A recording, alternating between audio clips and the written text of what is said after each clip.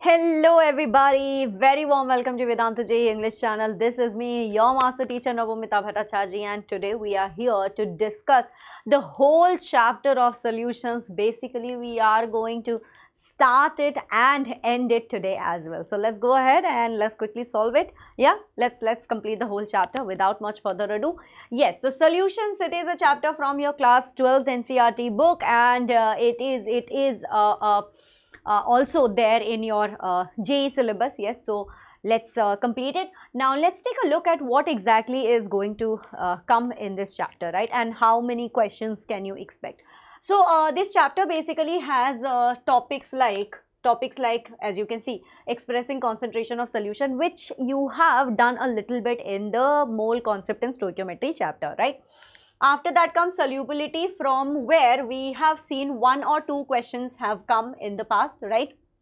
And vapor pressure of liquid solution has seen 3 to 4 questions, yeah, in all the sets, and about in 3 years of pattern, if you see, then you must have seen 3 to 4 papers. Now the one concept from where most of the questions do come is colligative properties and determination of molar mass. Yes, so in about 6 to 11 questions have come in the past from these topic, which is basically almost the end part of the chapter. We will cover it today as well. Abnormal molar masses also has seen around 2 to 18 questions. Yes, so basically if you can see, then these are the topics that are most important from this chapter. So let's begin, but without wasting any more time, let me also tell you that please don't forget to subscribe to this channel, because you know that this channel deals with JEE, MSET, BITSET, VIT, EEE, everything and anything. So please do follow it. This channel is dealing with everything absolutely in English. Okay, so subscribe to the channel and I'll keep seeing you. Yeah, here, chalo. Moving on. Now let's start with solution. What exactly is a solution? Of course, we have read about it, and of course, we know a little bit about solution, but what is the definition? What is the definition? Actually, solutions are, let's write it here, okay? Solutions are homogeneous, what? Mixtures? Yes, solutions are homogeneous mixtures, all right? Yes, homogeneous mixtures. Right? Yes, yes. Okay. Of what? How many components? Yes. Homogeneous mixtures of 2 or more components. Alright? Of 2 or more components. Yeah. Does that make sense, everybody? Of course, in a solution we must have seen, right? Sugar and water. What is it? 2 components. It can be a little more than that also. Sugar, salt, water, and lemon juice. Lemonade, let's make some lemonade in the summer, right? So how many components does that have? That has more than 2 components, isn't it? Yeah. So basically, solutions are homogeneous mixtures of 2 or more components. Now, what is homogeneous, bacha log? What is homogeneous, bachos? Homogeneous basically means something that has uniformity. Yes, homogeneous means something that has uniformity. Yes, homogeneous means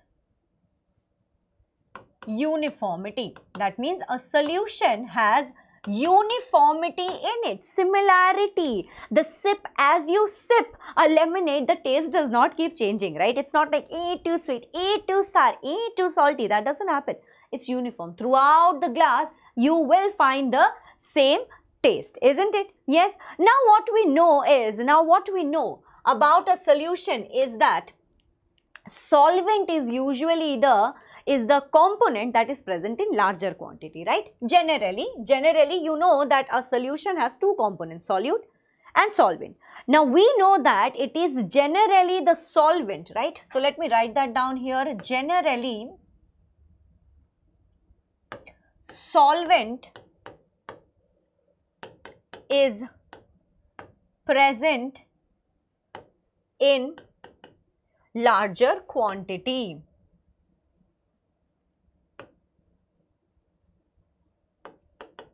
Okay, and solute is component that is present in smaller quantity. Okay, yes, solute is present in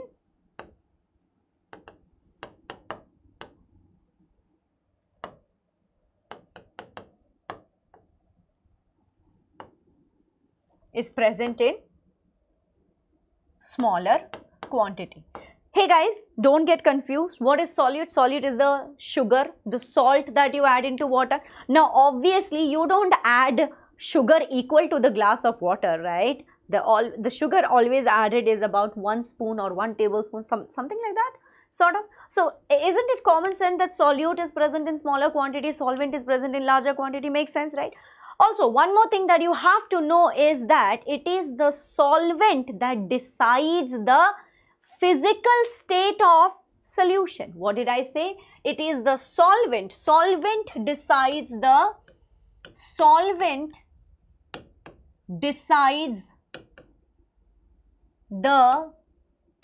physical state of solution. Okay, physical state of solution. Okay, so these are the few things that we can remember about solution, but it's okay, nobody is going to ask you this in the examination. All right, yes, the examination part I'll definitely tell you, don't worry about it. Now let's take a look at types of solution. Did you always think that solution basically means what? Liquid in water, I mean liquid in salt in liquid, water sugar in liquid. Oh my god, sorry.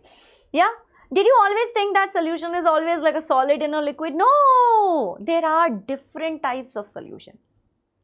There is gaseous solution where you see the solvent is always gas, gas, gas. Why? Because solvent decides the physical state. Remember? Yes.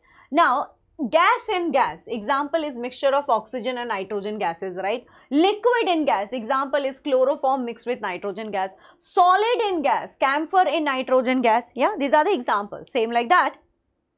Gas and liquid. What do you have? Oxygen dissolved in water. Liquid in liquid. Ethanol dissolved in water. Solid in liquid, glucose dissolved in water, sugar dissolved in water, salt dissolved in water. Right. Now we come to solid solution. Gas in solid, solution of hydrogen in palladium. Okay. Liquid in solid, amalgamation of mercury with sodium. Solid in solid is copper dissolved in gold. Okay. So these are the examples of different types of solution. Right. Okay. Now we come to the topic where expressing concentration of solution. But by the way, why are we expressing concentration of solution? Any idea why are we doing that? Yeah. Achha, tell me something. Let's say that I have a container here. Okay. Let's say that I have a container here. In this I have some water.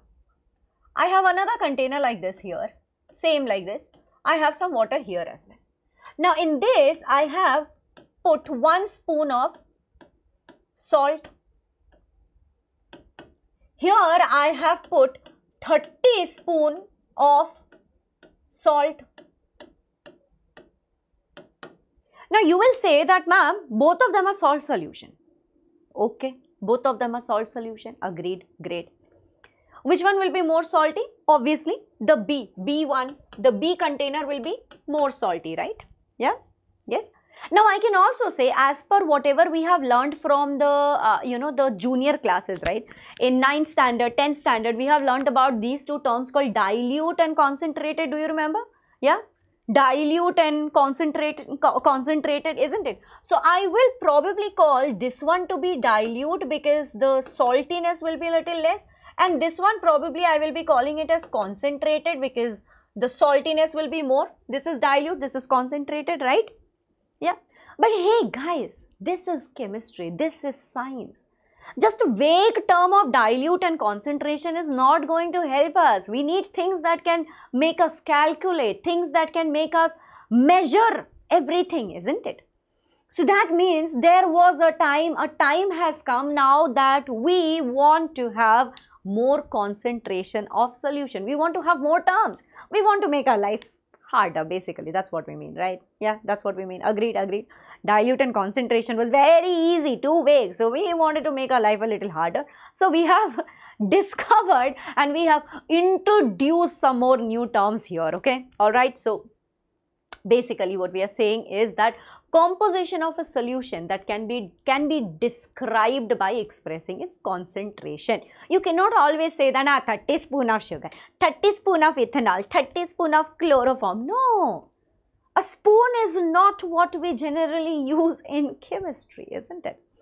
So yeah, so what are we going to do here? What are we going to do? Let's write it down that composition of, what did I say? Composition of a solution can be described by expressing its concentration. So composition of a solution, okay? Composition of a solution can be described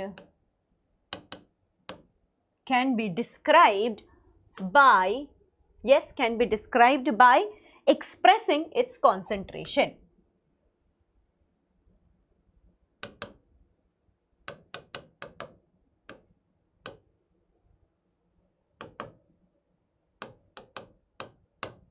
All right, yes, okay. Now, there are 7 terms that we are going to learn, okay. There are 7 terms that we are going to learn. Can somebody tell me what are the 7 terms here? What are the 7 terms? The number 1 is mass percentage. Yes, number 1 is mass percentage. Yes, number 2 is mass by volume percentage. Yes, mass by volume percentage. All right. Number 3 is what? Can you guess? Volume by volume percentage or volume percentage. Yes. Number 3 here is volume percentage. Coolio. Number 4, any idea what can it be? Number 4 is parts per million. Yeah.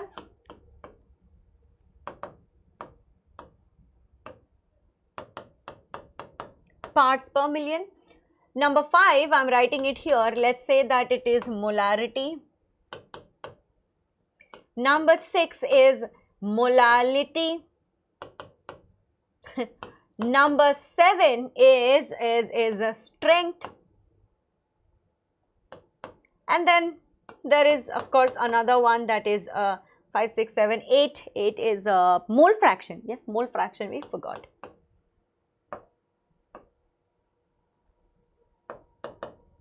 All right. Yeah, makes sense. Okay, so I said that there are 7 terms, but we are also adding on to strength. We will be adding strength here. Okay, strength is not given in your book, but I will however tell you because there have been questions related to strength as well. So chalo, let's start them one by one. Yes, okay. Let's understand mass percentage. What is the definition? The definition of mass percentage is amount of solute in grams present in 100 gram of solution. What is it? Amount of solute, okay, amount of solute, yes, amount of solute in grams present in 100 gram solution, okay, present in 100 gram of solution. Cool, yes. So how do we write it? We write it as, obviously the formula is mass percentage, right?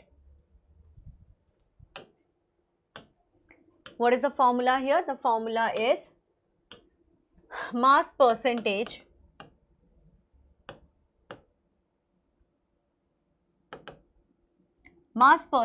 is equal to amount of solute, right? So mass of solute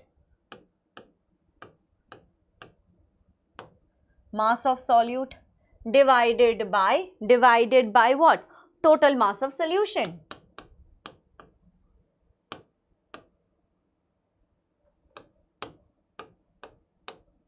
Mass of solution multiplied with 100, okay? That's your mass percentage. Moving on, let's understand what is mass by volume percentage. What is mass by volume percentage? Amount of solute in grams present in dissolved in 100 ml of solution. Yes. So, amount of amount of solute in grams dissolved in 100 ml solution. Yes, getting it everybody? This is easy. I mean, you have done it in mole concept and stoichiometry in class 11. So this is basically like a quick revision. So that is why I am not explaining too much. Also, I have taken a topic wise lecture in which I explain. So please watch it if you want. Yeah. So let's take a look at it. What is this? This is mass by volume percentage, right? Mass by volume percentage. Yes. So how do we write it? We write it as mass of solute divided by volume of solution multiplied with 100. Correct? Yes, that is the correct answer, right?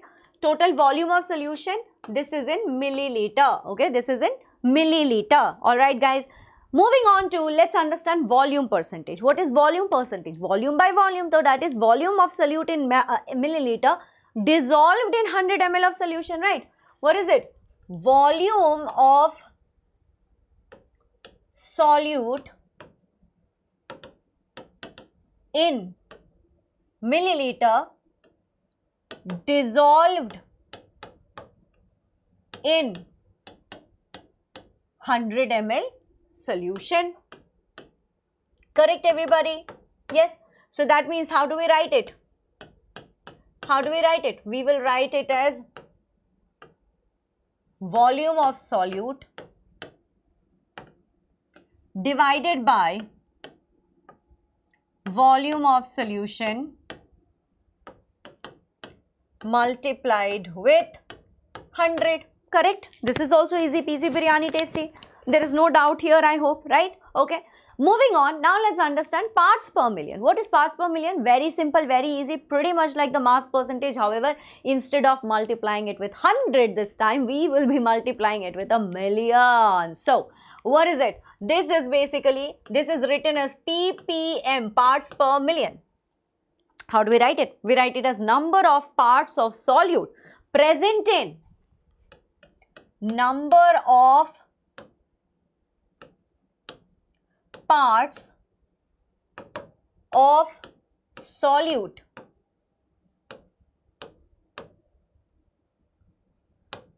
present in, yes, present in million,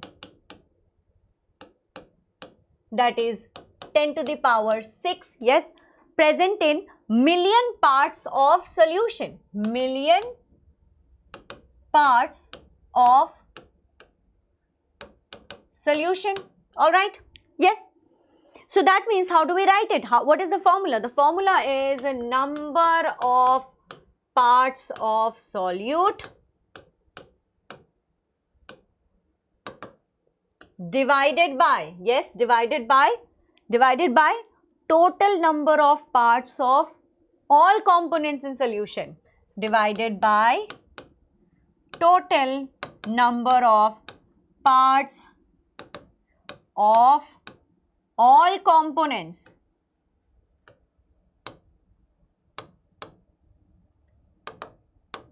in solution multiplied with 10 to the power 6. Okay, that's your formula. Got it? Yes. Now this part, let's just do it a little faster because the second half of the chapter is the one that is more important. What is mole fraction, everybody? You all know it. You all know it. We have done mole fraction, we have done molarity, we have done molality, all of it in mole concept and stoichiometry. If you haven't watched it, you want to just recap your class 11, just go and watch the mole concept video that is there in the channel. All right, there is a whole playlist that is created. Please do check it out. Please do check it out. Don't miss it.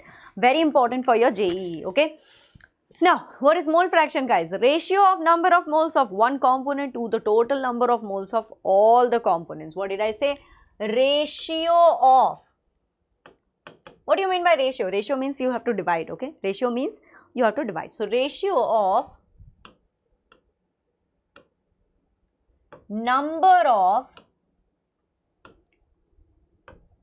moles, yes, of one component of one component,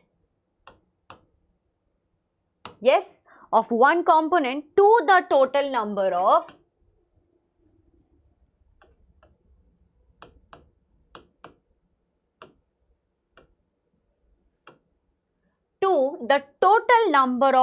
moles of all the components, total number of moles of all the components. Yes. So let's say that in a solution I have two components, that is A and B. What are A and B? Components. A and B are, let's say, components of a solution. Yes. So how do I write? How do I write? How am I going to write it? I'm going to denote it as, acha, this is denoted by chi. Okay, this is not x, this is chi.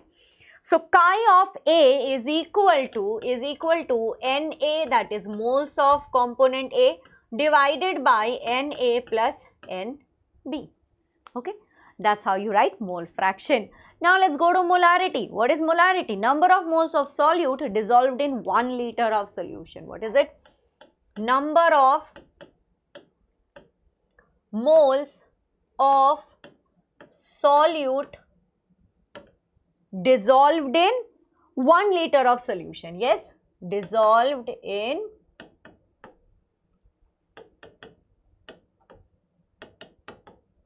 1 liter of solution. Alright, so that means how do we write the formula? How do we write the formula? Very easy, very simple.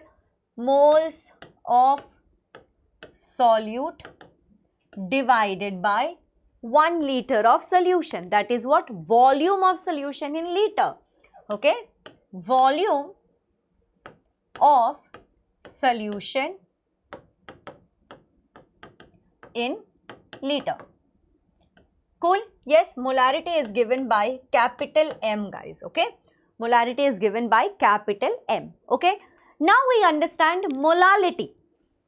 Molarity, no, molality. Just like imagine that you have a speech problem. Like sometimes I do have, yeah. Sometimes I do have a speech problem, yeah. So anyway, molality. What is molality? Number of moles of solute per kg of the solvent, okay?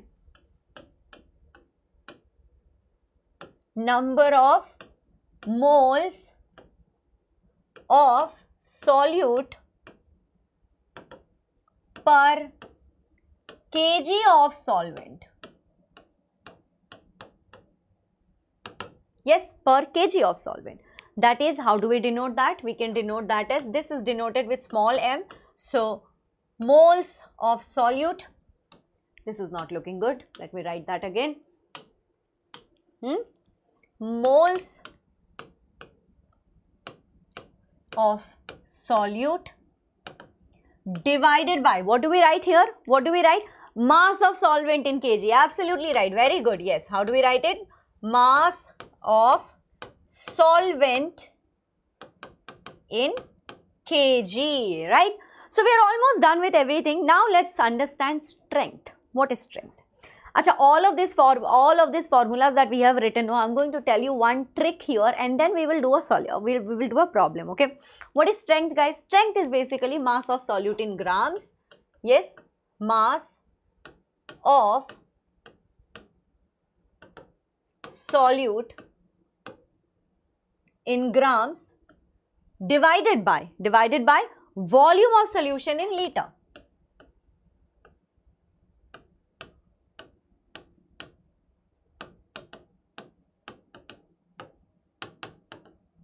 Alright, yes, that is your strength.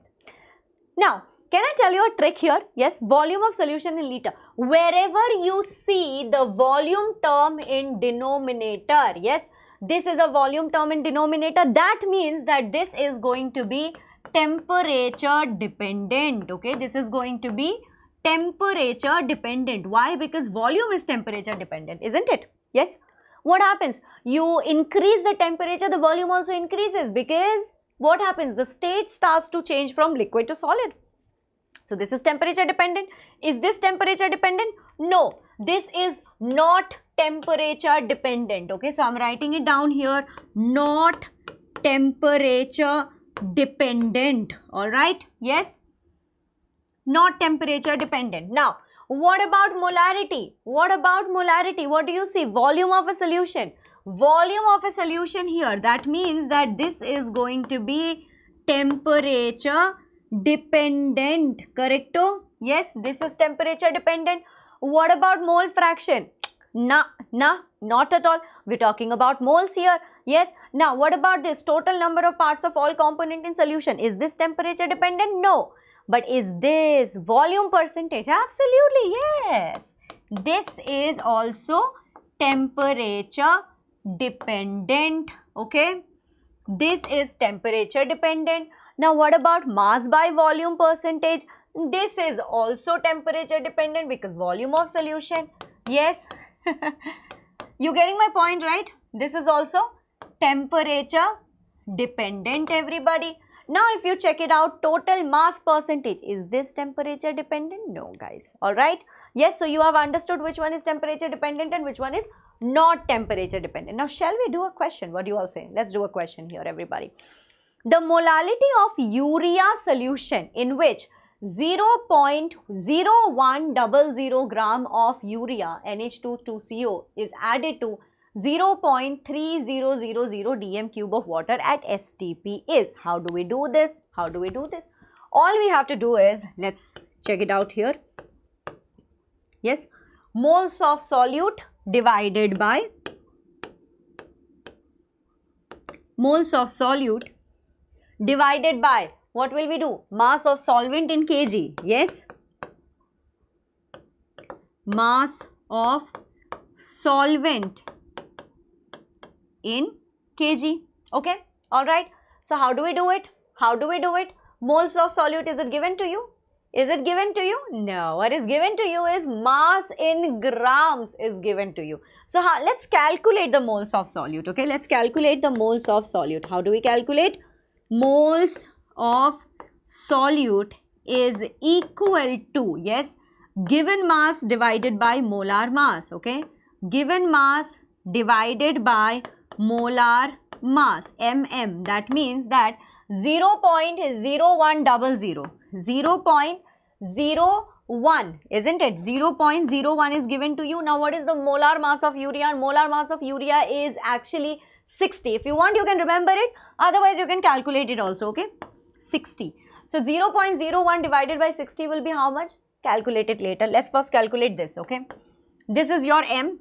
Molality we are calculating. So, m is equal to, now moles of solute. Moles of solute is 0.01 divided by 60 divided by mass of solvent in kg. What is mass of solvent in kg?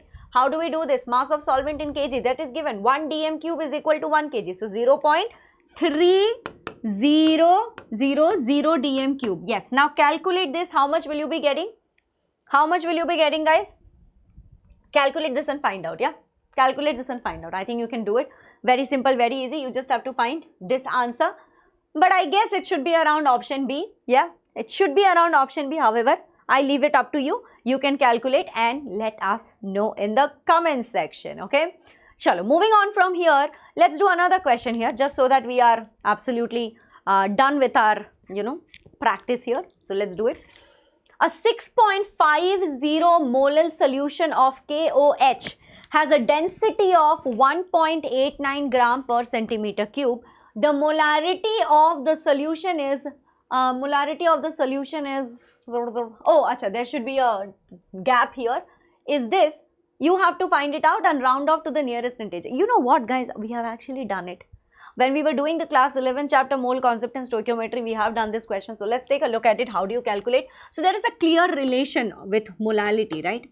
M is equal to, you can also write it as 1000 times capital M divided by 1000 times of density, yes, minus M multiplied with M of solute.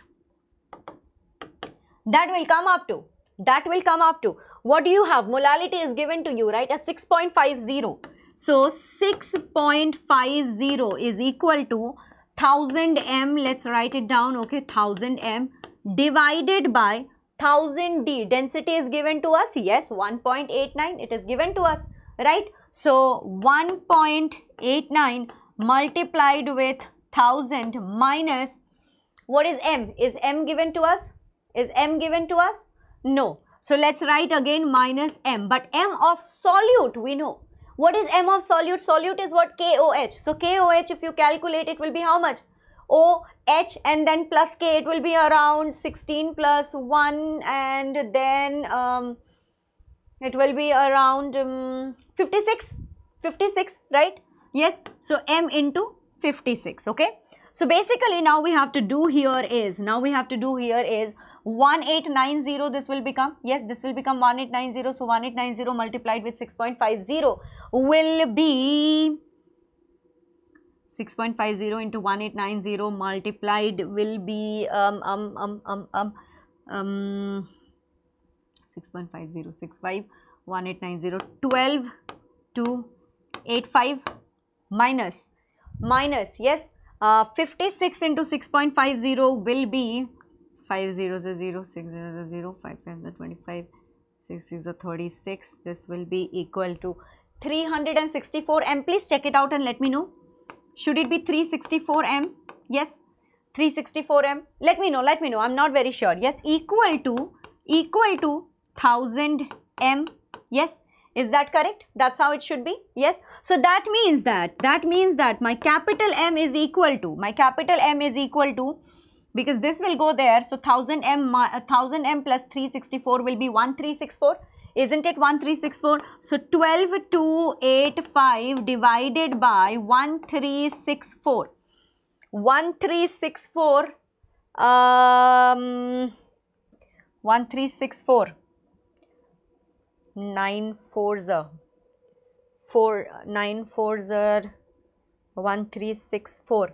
I think, okay, calculate this and let me know. I guess it should be again option B. But calculate this and let me know. Yes, calculate this and let me know in the comment section. Alright, I'm leaving it up to you. But I guess it should be option B. Okay? Chalo. Now we come to a different term called solubility. What is solubility, guys? What is solubility? What do you understand by this term solubility? Doesn't solubility mean like you mix something? Is it soluble or not? Is it getting dissolved or not? And that exactly is your solubility, right? Makes sense or nonsense? Makes sense, right? Isn't it? So let's write it down then. The maximum amount of solute that can be dissolved in a given amount of solvent, that is called as a solubility. What is solubility? What did I say? The maximum amount of solute that can be dissolved in a given amount of solvent. I forgot again. The maximum, what did I say? The maximum amount of solute that can be dissolved, right? That can be dissolved, yes.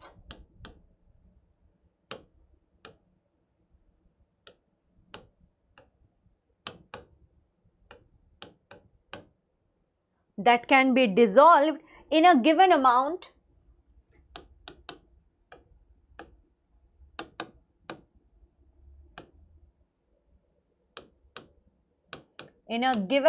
of solvent, isn't it? In a given amount of solvent. That is called as your solubility. Make sense? Yeah?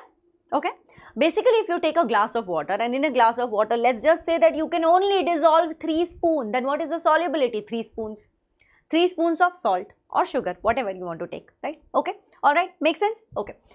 Now, the next point that we have to discuss here is the maximum amount of substance that can be dissolved in 100 grams of water. Yes, in 100 grams of water at a given temperature is called its solubility in water. Are you getting my point? So, let's write that down also. What did I say? I said that the maximum amount of a substance, yes. What did I say? The maximum amount of any substance or the maximum amount of a substance that can be dissolved in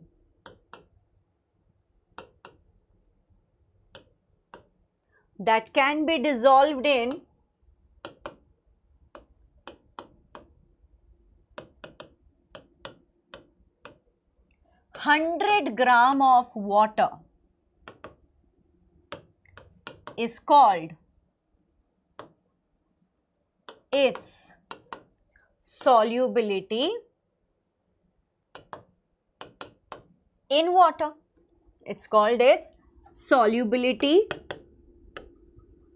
in water. Very simple, very easy. Yes. Do I have to explain you this? Do I have to explain you this? So basically, let's say that I have taken salt. Yeah. So if I have taken salt and if I am dissolving it in 100 gram of water, then my solubility of salt in water is 3 spoons of salt, because I have taken 3 spoons of salt and I dissolved it in 100 gram of water. Making sense? I have taken 100 gram of water and I have taken 3 spoons of salt. Now that 3 spoons of salt is getting dissolved in 100 gram of water. So what I have done, I have said that yes, the solubility in water for salt is 3 spoons. Got it? Yes. Now what happens is, when a solid solute is added to the solvent, yes, when a solid solute is added to the solvent, wait a second, I have wrapped myself around with the mic, yeah. That keeps happening to me very often though. Anyway, so when a solid solute is added to the solvent, some solute dissolved, right? Yes, some of the solute, it gets dissolved and the concentration increases in the solution, right? And do you know what this process is called as? This process is called as dissolution. Now why am I telling you this? Because these are the few terms that you must know, okay? These are the few terms that you must know. So let me write that down also for you. Yes, what did I say here? What did I say? I said that when a solid solute, when a solid solute, yes, when a solid solute is added to the solvent,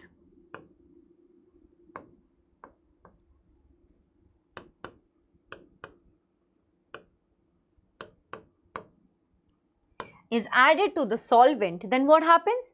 Yes, some solute dissolves, right? Added to the solvent, some solute dissolves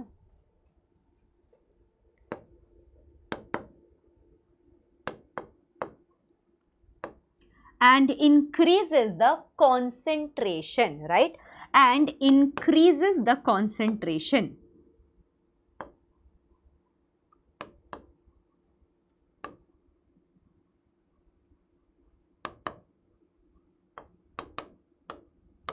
What is this called as? This process is called as, dissolution.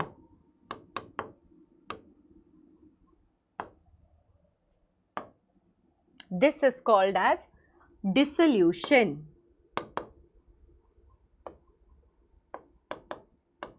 Right guys? Yes, this is what we know.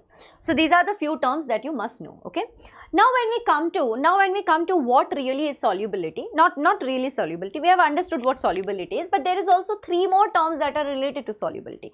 That is unsaturated solution, saturated solution and supersaturated solution.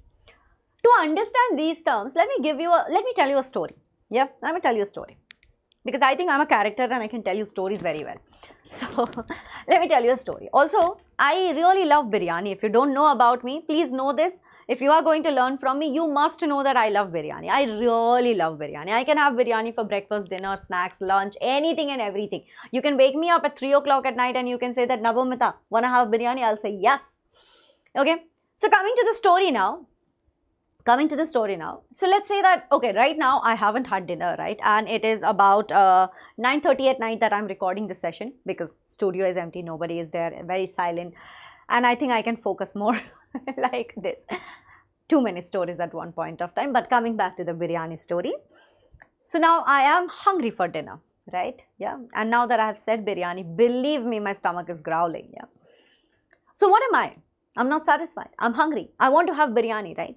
At this point of time, if you just give me 1 spoon of biryani, do you think that I'll be satisfied or would I want to kill you? I want to kill you. I would like to kill you. Like, hey, I'm hungry. You get me my whole bowl of biryani. What are you giving me? Like 1 spoon of biryani? Who eats that, right? So at this point of time, while I am not satisfied and my hunger has not gone down, what did I say? while I'm not satisfied and while my hunger has not gone down. I would like to call myself unsaturated. Yeah, I would like to call myself unsaturated. Okay. Now let's say that, what did I tell you? I asked you to give me one full bowl of biryani, right? So you took some, you have some kindness and you took pity on me. You are like, "Ayye, Papa, ma'am, you're taking classes and everything, so much effort. I'll give you biryani." So you gave me one full bowl of biryani and I had that, right? Within 10 minutes, the whole biryani bowl was over. I finished it completely. Now what am I? Now, do you really think that one bowl of biryani also won't finish my hunger? Hey, yeah, come on, look at me. I think one bowl of biryani is enough for me, right? One bowl of biryani will suffice. My hunger won't be there at least, but I might be greedy. I might be lalchi, right? Like, you know that you feel like, oh, I can have so much more just because it's tasty. Tasty food comes, you eat more, right? That's the case with biryani. So, I had one bowl of biryani and I'm fine. I'm not hungry anymore. So what do I call myself? I'm satisfied. I'm fine with it. I'm saturated. I'm saturated. You understanding? But then again, of course, Nabamita really loves biryani and I am crazy about it. So I'm not going to stop at one bowl. I am saying that I want another bowl of biryani. Yeah. Now that is like greediness. I just want to eat because it's tasty. Yeah.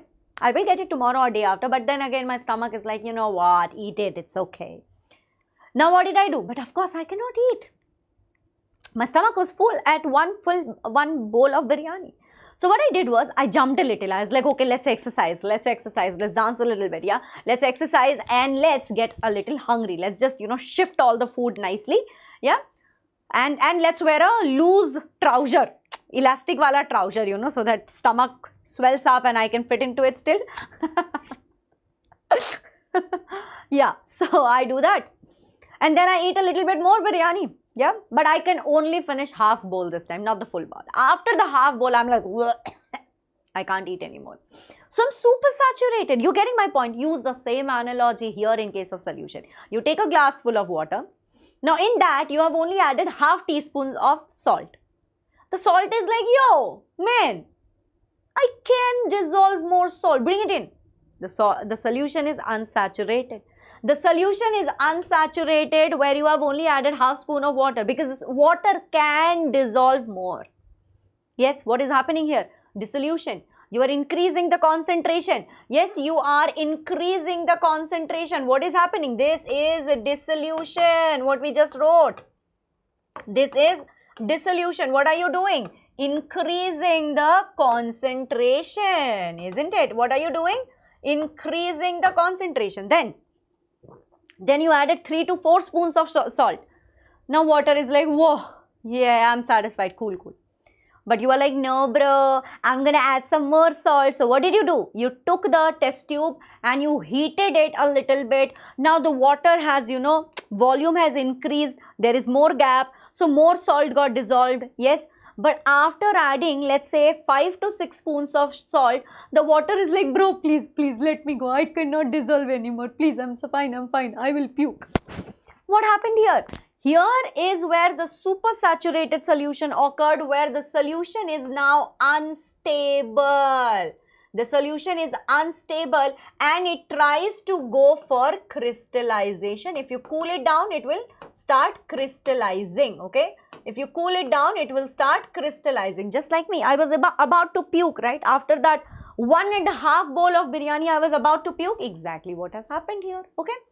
Alright, now moving on from here. So solubility, don't you think that it also probably depends on certain things? Of course it does. Of course it does. Yes, so what does it depend on? Solubility actually depends on factors such that it also depends on the nature of solute and solvent. What does it depend on? It depends on nature of solute and solvent, okay? Nature of solute and solvent. But is that the only factor? No, bacha. That's not the only factor. There are more factors, right? Effect of temperature, yes. Now what happens is that if the dissolution process is endothermic, that means when you mix something in it and it absorbs heat. and it absorbs heat, then the solubility will increase with rise in temperature. So what am I saying here is, understand this part. This is the line. In general, if in a nearly saturated solution, the dissolution process is endothermic. Basically here, first case is telling you that, okay, if the dissolution process is endothermic, if the dissolution process is endothermic,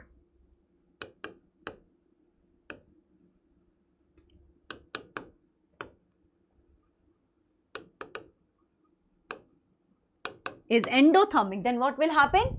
The solubility increases with rise in temperature, okay? The solubility increases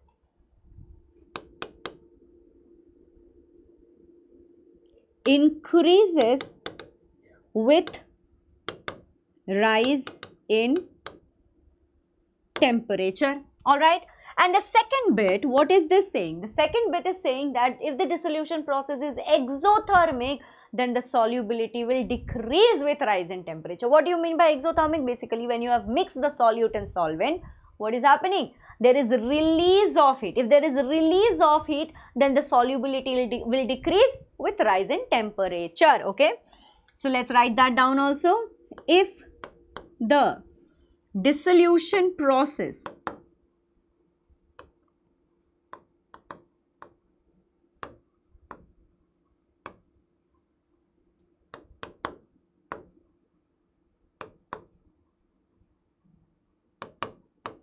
then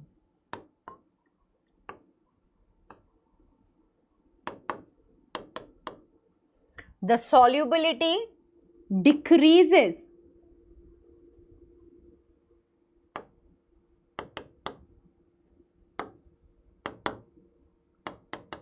with rise in temperature. Understood? This is the easier explanation of basically what is written. So you can read this and you can understand that. All right? Yes. Now what is effect of pressure? Pressure does not really do much. Okay. Pressure does not have any significant effect on solubility of solids in liquids. Nothing much, okay. It is so because solids and liquids are highly incompressible, right? You cannot really compress the solids and liquid. If you remember in states of matter in class 11th, we have studied this, that solids and liquids are incompressible. Gases are highly incompressible. So basically when you even apply some pressure, the change in pressure does not really affect the solubility at all. But now we are coming to the major important part of the process or important part of the chapter, that is solubility of a gas in a liquid. Okay, so solubility of gases in liquid is of course greatly affected because gases are highly compressible, isn't it? Do you remember that gases are highly compressible? So the solubility of gases with increase of pressure will obviously increase. You increase the pressure, that means you keep applying pressure. What will happen? The solubility of the gas will also increase. Okay, yes. Now, the solubility of gases in liquids decreases with rise in temperature when dissolved. The gas molecules are present in liquid phase and the process of dissolution can be considered similar to condensation and heat is evolved in process. What are we saying? We are saying that solubility of gases in liquid decrease with rise in temperature. If temperature increases, then the solubility of gas in liquids. Okay, very simple example everybody. Have you seen when water is boiling in a pan? When water boils in a pan, you see bubbles, right? Bubbles you see. What are those bubbles? The bubbles are basically gases that are escaping from there. Why are the gases escaping? Because they can escape. You're increasing the temperature. They are like, I don't want to stay here. Yes, so they will go out. They will go out. Also, the liquid is changing into gas, isn't it? So everybody is trying to evaporate. They want to go out. So when dissolved, the gas molecules are present in liquid phase. When you have dissolved the gas, they are in liquid phase. They are together with the liquid. Yes, right. But now what did you do? You increase the temperature. So they are escaping. They are escaping away from the liquid phase. They are escaping out as a gas phase. Okay. Anyway, the process of dissolution, you can consider it's similar to condensation. What is happening? Basically, just like how in condensation, you know, from gas to liquid they convert, basically that is what is happening. Okay, and heat is evolved. So this is a exothermic process, okay? Alright, now when it comes to solubility, we also come across something called as Henry's law, which is very important, yeah. So Henry said that, understand by looking at this two diagrams here. Henry said that the solubility of a gas in a liquid at constant temperature is directly proportional to the pressure of the gas present above the surface of liquid or solution. Basically, you have a liquid here, okay? This is your liquid. This part is your liquid, correct? This part is your liquid, isn't it? Yes, this is your liquid, right? Now, in this container, there are also some dissolved gas molecules. What do you have? There are also some dissolved gas molecules, right? At normal pressure, yeah. Now, what is happening is, this is at normal pressure. This is a piston. Now, when you apply the force, what is happening? The pressure is increasing. The pressure is increasing. Now, as you increase the pressure, do you see that the number of gas molecules has increased here? Here, the number of gas molecules were less, but here, the number of gas molecules have increased. Number of gas molecules increased. Do you see that, everybody? I can see that. Number of gas molecules increased. Do you see that? Yes. Number of gas molecules have increased. That's exactly what he said. It's just, this how these people are. They just want to make our life a little harder, right? They just want to make our life a little, how do I say, tough. So what are they doing? They have written a complex statement. So let's just write it down. The statement is the solubility of a gas in a liquid at constant temperature is directly proportional to the pressure of the gas present above the surface of liquid. That means that you apply more pressure, what will happen? What will happen? The solubility of the gas will increase. So let's write it down here with a different color maybe. Let's write it with green color here. The solubility, yes, the solubility of a gas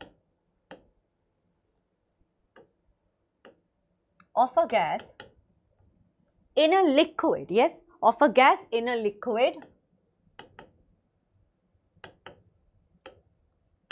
at constant temperature, yes, constant temperature is directly proportional to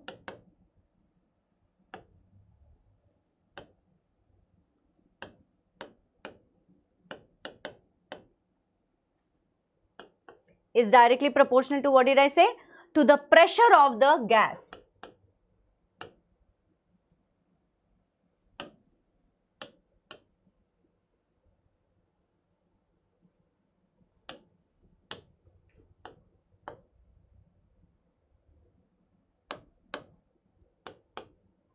To the pressure of the gas, then what? That's where we leave it. No, pressure of the gas present above the liquid surface, okay? Present above the surface of the liquid, of the gas present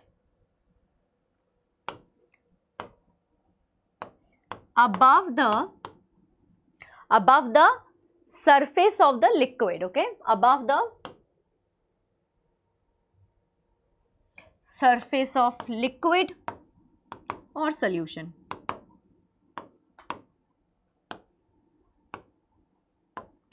And this, my dear student, is your Henry's law, okay? This is your Henry's law. Got it? Here I had written that gas molecules, number of gas molecules had increased. So let me write that again. Number of gas molecules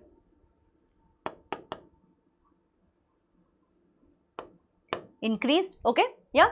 So these are the things that you have to understand, all right? Now let's just understand an alternative of what we have just written, Henry's law. Alternative statement of Henry's law is basically the partial pressure of the gas in vapor phase is proportional to the mole fraction of the gas in the solution. So whatever gas is present, the mole fraction of the gas that is present here is what did I say? Yes, is proportional to the partial pressure of the gas that is present in the vapor phase. This is the one that is present in vapor phase, and this is where the number of mole fraction, mole fraction of the gas and the partial pressure of the gas phase are proportional, which you can write it mathematically as P is equal to KH chi. Okay, KH is the Henry's law constant, because we know that basically what he is saying is that partial pressure is directly equal to mole fraction, right? So P is partial pressure proportional to mole fraction, that is chi. Now if I have to remove that partial pressure, what will I do? I will write it as P is equal to KHX, where KH is the Henry's law constant and X, it's not X, it's chi. Okay, yes. Now different gases have different KH values, different gases have different Henry's constant values at the same temperature, and this means that KH is a function of the nature of gas. Okay, KH is a function of the nature of gas. All right, yes. Now why do you see application of Henry's law? Are we teaching this? Are we learning this just as a time pass? No, yeah, not at all. So Henry's law is observed in packing of soda cans. Yeah. Soda water bottles are always packed under high pressure. Why? So that we can increase the solubility of CO2 gas. The moment you open the seal, it comes out. You see that? Yes. In deep sea diving, nitrogen is more soluble than helium in our blood, right? In the deep sea, the pressure is higher than at the surface of water. The pressure is much higher when you go down, isn't it? So when the diver, they try to come rapidly towards the surface of the water, what happens?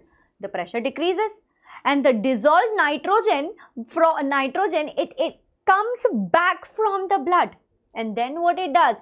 It makes bubbles in the veins. It makes bubbles in the veins, and that is why divers, they use oxygen diluted with helium. Okay, that is why they use oxygen that is diluted with helium. All right. Now, let's take a look at the question. Chalo. Alright, so let's read the question. The question is, the molarity of a solution obtained by mixing 750 ml of 0.5 molar HCl with 250 ml of 2 molar HCl will be. Okay. So this is going to be very easy. Yeah. This is going to be absolutely very easy. So let's check it out. How do we solve this? Yeah. Now, first things first. What is going to be our formula? Our formula is definitely going to be capital M is equal to, as we have just studied, can I write it as M1 V1 plus M2 V2 divided by V1 plus V2? Yeah, can I write that? And then you almost have everything that is required to you. Yes, so let's do. What is M1? M1 is given to you as 0.5. 0.5. Now what is V2? V1. V1 is 0.5 multiplied with 750. Am I right? Yes, everybody. Great. Then plus, what is second? That is 2 molar. So 2 multiplied with 250 and then divided by 750 plus 250. Makes sense? Yeah, that's what it is going to be. Yes, now calculate this. What is the answer that you will get? What is the answer that you will get? Come on, calculate and tell me. Calculate and tell me, guys. Calculate and tell me. I think you can do it very easily. The calculation part is absolutely easy. So find the answer and let me know what it is in the comment section. Yes, I'll be watching this session with you and I will definitely get to know if you're doing it or not. Okay. But you have to calculate. I don't have to calculate. I'm done. I'm done with that phase of my life. You have to calculate and let me know. Anyway, so yeah, I think the correct answer is it should be around 0.8, 0.9. Yeah. It should be around 0.8, 0.9. You calculate that and find it out. Anyway, moving on, let's have another question. The next question is, the oxygen dissolved in water exerts a partial pressure of 20 kPa in the vapor above water. The molar solubility of oxygen in water is dash into 10 to the power minus 5 mole dm cube, round off to the nearest integer, and given Henry's law constant Kh is equal to 8.0 into 10 to the power 4 kPa for O2, density of water width. Okay. Alright, so basically partial pressure is given to us. So P is equal to 20 kPa. Makes sense? Yes. P is equal to 20 kPa, kilopascal, that's given to us, right? Yes. KH is also given to us. So what is KH? KH is equal to 8.0 into 10 to the power 4 kPa. Yes. Right, everybody. Now what do we know? We know that pH is equal to KH chi. Yes. So that means what can I do? What can I do? All I have to do is I have to find chi. So chi is equal to P divided by KH. Is that right? Yes. So P divided by KH is equal to 20 divided by 8.0 into 10 to the power 4. Calculate this and let me know how much will you be getting. Yes, by the way, because all of them have kilo, so 10 to the power 3 and then 10 to the power 3 here also it will come. Yeah, so can you calculate and find it out? I think you should be able to. But anyway, let me help you. Yeah, 4 2s are 8 and then 4 5s are 20, isn't it? So then it will be 10 to the power 3, 10 to the power 3 gone. So it will be 2 to the 4 and then 2.5. Yes, it will be 2.5 into 10 to the power minus 4, which means that what will be 10 to the power minus 5? You know the answer. Find it out and put it. That's it. Okay, that's all that we have. Now, we have read till now that nature of the solvent decides the state of the solution, right? Yes, decides the state of the solution. That's what we have read, right? And Henry's law, what have we studied? We have studied in Henry's law that gas in liquid, correct? Gas in liquid, that's what we have read, isn't it? Yes. And we have read in Henry's law that the partial pressure of the gas in vapor phase P is proportional to the mole fraction of the gas, right? What have we learned? We have learned that the partial pressure,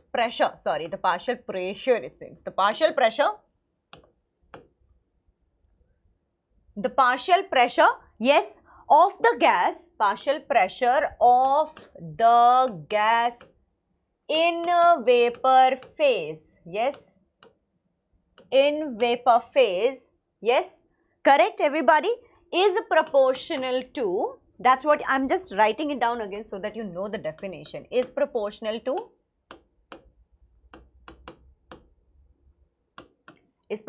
what? Proportional to the mole fraction, proportional to the mole fraction of the gas in solution, okay, of the gas in solution, correct? Yes, I hope that you all remember this, correct? This is what we have read. Now, we are going to start with something else, and this time we are going to study about, solutions of liquids and solids in liquid. We are done with gas in liquids. This particular law was for gas in liquids, isn't it? This particular was for gas in liquids. Henry's law was completely for gas in liquids. But now we have to study solid in liquids and liquids in liquids, okay? All right, everybody? Yes. Now we are going to discuss that, and that's when we are entering the waters which are very, very, very important for us, yes. So we are going to discuss now Raoult's law, we are going to discuss about the colligative properties, we are going to discuss about the abnormal masses. So please stick till the end of the session and you have to understand all of this. This is where we are going to rev up the engine and we are going to understand the concepts or the questions that we are going to get in JEE. Yes, okay. All right. Now, these solutions that we're going to talk about, right, we are going to talk about what? Solids in liquids and liquids in liquids. So, don't you think that there is a possibility that such solutions may contain one or more volatile compounds? Yes, what did I say? I said that we are going to talk about, yes, solids in liquids. We are going to talk about solids in liquids and liquids in liquids. So there is a possibility that these are volatile compounds, yes, that there is a possibility that these may contain volatile compounds, yes, may contain volatile compounds. What do you mean by volatile? One second. May contain volatile compounds. But the question that I'm asking you is very basic. What do you mean by volatile? What is volatile? Volatile means something that can evaporate very fast. Okay, what does volatile mean? Volatile means evaporates quickly. Okay, evaporates quickly. Have you ever observed a nail polish remover? Yes, if you keep it on the palm of your hand, what happens? Very quickly it evaporates. Okay, very quickly it evaporates. So that is a volatile liquid. All right. Yes. So now we are going to come across a term called as vapor pressure. Now, what is vapor pressure? Why are we talking about it? Okay. So vapor pressure is, let's understand this. Okay, let's take a container here. Okay, let's take a container here, my dear students. Yes, in this container, let's say that I have some amount of liquid. Okay, I have some amount of liquid. Now, for obvious reason, if I have a liquid, this liquid is also going to vaporize. Yes, this liquid will also vaporize here. Yes, these are the dots that I have made. They are the vapors, let's say. Yes, the liquid is vaporizing. The liquid is vaporizing. So, these are the vapors that you have, right?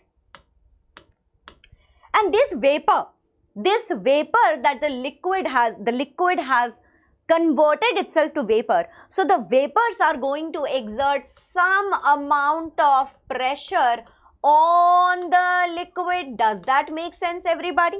Yes. What am I saying is, there is a liquid in a container. Forget about open container, closed container. Don't come to that, okay? Just understand there is a liquid, there is a container. There is a container, in that there is a liquid, and the liquid is getting converted to what? Vapors, right? So, the vapors are going to exert some pressure on the top of the liquid, right? Just like how I am standing right here. The atmosphere that is above me is exerting some pressure, right? Right, everybody? That is atmospheric pressure. So, here the vapors are exerting some pressure on the liquid, and that, my dear student, is called as your vapor pressure. Easy peasy biryani taste, yeah?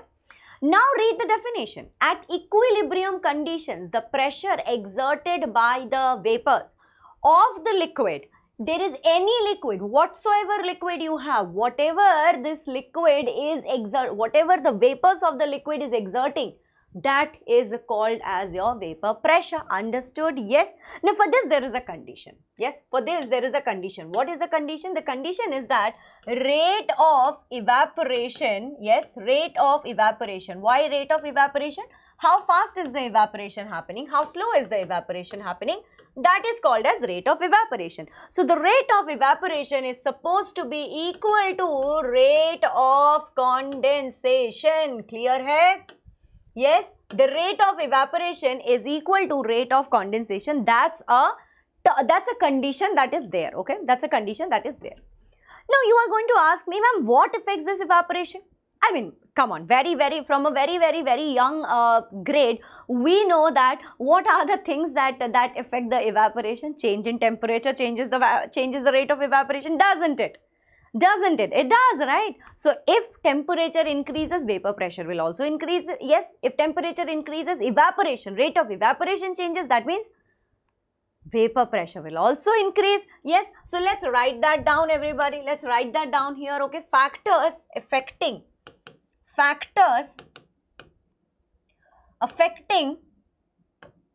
vapor pressure.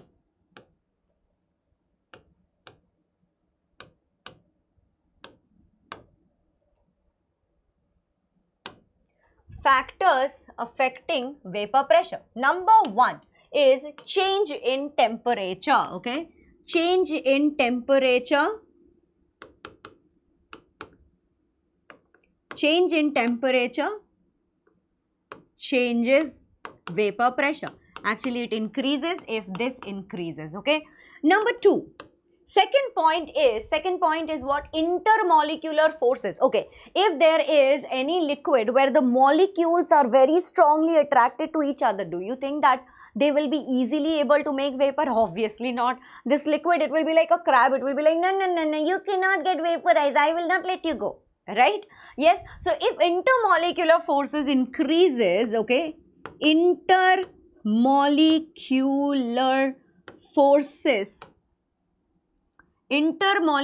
forces increases, then what will happen? Vapor pressure decreases, okay? Vapor pressure decreases. These two are inversely proportional, my dear student. Okay, these two are inversely proportional. Please do note this. Okay, this increases, this also increases, this increases, this decreases. Okay. Now, based on this, here is an equation that you have definitely heard. Okay, there is an equation called as Clausius-Clapeyron equation. Let me write that down. It is definitely log, how it is happening. Check it out. Just have a look here. Okay, log P2 divided by P1 is equal to, yes, is equal to delta H of vaporization. Yes, delta H of vaporization divided by 2.3 R. R, you know what is R? Gas constant. Yeah, yes, exactly. Now, 1 by what will I write? 1 by T1. Okay, 1 by T1 minus 1 by T2. Okay, minus 1 by T2. I don't know for what joy I have written 7 here, but yeah, these mistakes do happen. So, 1 by T1 minus 1 by T2. Okay, what is this equation? This equation is called as your Clausius-Clapeyron equation. Alright, please do make a note of it because this will be required for you to solve a lot of problems. Okay, what is this called as? Clausius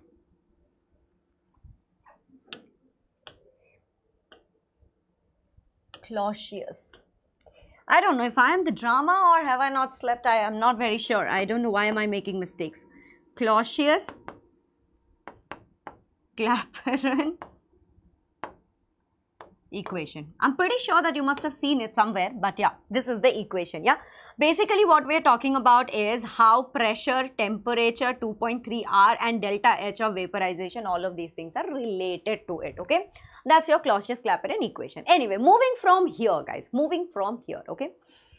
Now, let's talk about, oh, there was the condition that was written, but I had also written it. Chalo, let's do one thing. Let me erase it from here so that you can clearly see it. All right. Yes. Cool. Ray. Where is it? This is R. Yeah. So these things we are already done with, right? We have understood. Great. Now, so we have seen the container and we have seen how the liquid, how the vapor of the liquid exerts pressure, right? That's called as vapor pressure. Great. Now, how about let's take a closed container here. Let's take a closed container here, okay? This is closed. I'm closing this, okay? This is closed. Let's take a closed container here. Now, in this closed container, let's say that you have a liquid, okay? In this closed container, let's say that you have a liquid, all right? Yes? Okay, all right? Now, we are going to talk about Raoult's law as it is written, as you can see, right? Yes. Now, Raoult's law have two cases. Understand, we have a closed container, we have a liquid here. Raoult's law has two cases. One is where both the liquids are volatile, both the components. You have a binary solution and both the components are volatile. That means liquid in liquid, okay?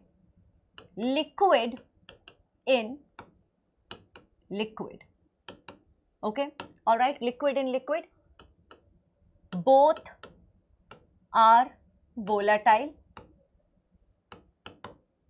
okay, and then you have another one which is basically your solid in liquid, okay, solid in liquid, and that means that both are not volatile, only the solvent part is volatile, okay? Solvent is volatile. Cool? Okay, guys? Yes. So, now what do we have? We have a container here. Yes. And in this container, let's just say that we have two components. Yes, there is one that is blue in color and there is also the other component that is white in color that I am drawing, as you can see, right? Yes. Of course. Now, this is where I have mixed both the components. This is where I have mixed both the components. I have already mixed. But there was also a before after, right? This is after mixing. I also do have a before mixing. So, that means that I have a case where there is only my component 1. Yes, this is my component 1. Yes, and I also have my component 2. Let me draw that in blue. Yes, this is my component 2, let's say. This is my component 2 and this is my after mixture, right? Now, in this case, I'm saying that both of them are volatile. So, both of them are vaporizing, right? The blue one is vaporizing here. And the white component, my component 1, that is also evaporating, okay? That is also evaporating. So, this one is exerting some pressure and so is the blue color one, that is also exerting some pressure. Makes sense or nonsense? Yes, the blue one is also exerting some pressure. Yes. Yes, everybody, right guys, right? Is this understood? Okay, one more time, let's understand. So we are now talking about Raoult's law. Raoult's law deals with two cases, okay? Raoult's law deals with two cases. One where the liquid and liquid, that means the solute is liquid, solvent is liquid, alright? And both of them are volatile, that means both of them can evaporate very quickly, okay? In the second case, you have solid in liquid. Solute is solid and the solvent is liquid. Yes, you all know what is solute and solvent. I hope that solute is the, let's say that solute is the sugar part and solvent is the water part, right? Yeah, easy peasy, great, okay. Now, I have two separate containers. One container I have component 1 or component A. In the second container, I have component 2 or component B. I have mixed them. When I have mixed them in a closed container, both of this component, here I have A plus B or 1 plus 2. Yes, these are the components of the solution. Components of solution. Making sense, everybody? Alright, guys. Yes, making sense? These are my components of solution, right? Now, Raoult's law says that for a solution of volatile liquids, the partial vapor pressure of each component, what are the components? Component A and component B. The partial vapor pressure of component A and component B of the solution is directly proportional to its mole fraction. That means that, what does it say? What does it say? Remember, please, understand. Yes. I'll tell you the definition also. The definition, I'll show you. The definition is written in the slide. Yes, I think in the next slide it is written. But understand what Raoult said, okay? Raoult said that for a solution of volatile liquids, I told you both of them are volatile. Yes, both the components are volatile. Yes, both components volatile. We're talking about the first case, my dear students. Both components are volatile. That means they evaporate fast, okay? Yes. Now, the partial vapor pressure of component A is directly proportional to the mole fraction of A. Making sense now? That's what Raoult said.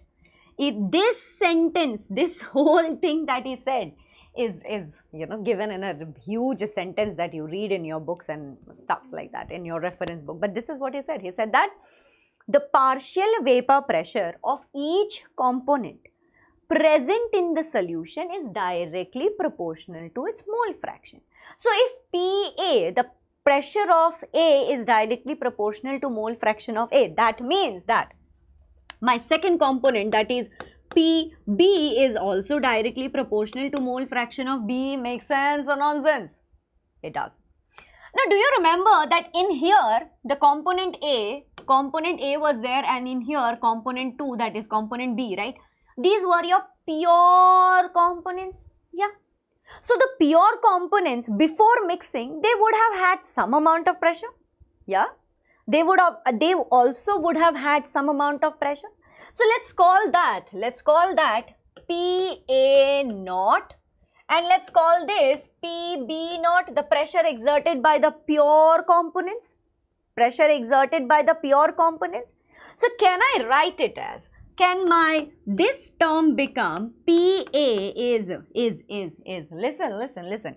I have to remove this proportionality, okay? So, what can I write? I can write that PA is equal to PA naught multiplied with chi A. Can I not write that? I can write that. Yes. And very similarly, my dear students, my pressure, partial pressure of B will be equal to PB naught, that is the vapor pressure of pure component B multiplied with chi B. Makes sense or nonsense, everybody? Understanding? Yes? Understanding? Yeah? Yeah? Okay? Alright? Great. Amazing. Everybody has understood this. Okay. Alright. Yes. So now here let me write down what are the terms that we have used. So we are talking about this now. Okay? We are talking about this. The first case. We haven't gone to the second case. This much is understood to everyone? This much is understood to everyone? Great. Yeah. So let me write it down here. What are we talking about? So PA. What is my PA, my dear student? What is my PA? PA is partial vapor pressure of component A. Partial vapor pressure of component A. And the same way, what is my PB? My PB is partial vapor pressure of component B. Yes. Now what is chi A? Chi A is mole fraction. Chi A is mole fraction of A. And very similarly, chi B is a mole fraction of B. Makes sense? Mole fraction of B. Yes, correct everybody, right? Okay. And what is PA naught then? What is PA naught? PA naught we haven't written. PA naught is vapor pressure of pure solvent. Yes, vapor pressure of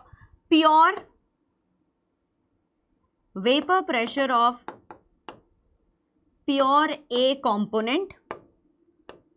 And very similarly, yes, PB naught is basically the vapor pressure of pure component B. Correct? Yes, at a given temperature, obviously. Right? So this is what Raoult said. Is Raoult's law clear to you all? Is Raoult's law clear to you? Great. Amazing. So that's it. That's it was Raoult's law. For liquid and liquid, that is your Raoult's law. Easy peasy? Great. You don't have to be scared now. Okay? And that's exactly what is written here. This is basically the sentence part. What I showed you was the derivation. This is the sentence part. Great. Now from Raoult's law, do you know what happened? From Raoult's law, Dalton came up and he said that, guys, I'm going to give you one more sentence to read, right? Dalton said that. And Dalton said that the partial vapor pressures of A and B is going to be the total vapor pressure. Mind is equal to blown? Mind is equal to blown. You are still thinking that why did Dalton say this obvious fact? Oh, because at that time there were no laws, right? He had to make a law. So he made a law. And the law he said was that total pressure over the solution, let's take it as P total. Yes, what is going to be the P total? Acha, tell me something. From here you can clearly see, right? You can clearly see that partial pressure is equal to PA naught chi A. Partial pressure of B is PB naught chi B. So what is going to be my P total? P total is basically PT. Yes, P total. PT is, let's say, that total vapor pressure or total pressure. Yes. PT is, let's say, that total pressure. And what is going to be my total pressure? So my PT is definitely going to be PA plus PB. Makes sense? Yes. And what is my PA and what is my PB? My PA is equal to PA naught chi A and my PB is equal to PB naught chi B. Am I right? I am right. Yes. I also know that from a very old, from your class 11, you know that chi A plus chi B is equal to 1 mole fraction. Yeah, chi A plus chi B is equal to 1. So that means that, check it out. Yes. Can I write that as, let's say that PA naught chi A plus PB naught, and then I can write it as 1 minus chi B. Or 1 minus chi A. 1 minus chi A. Can I write it like that? Let's derive it, everybody. It's going to be easy peasy. You will see. 1 minus chi A. Can I write it like that? Yeah? Easy? Yeah? Okay. Because from here, From here I can write it like this, correct?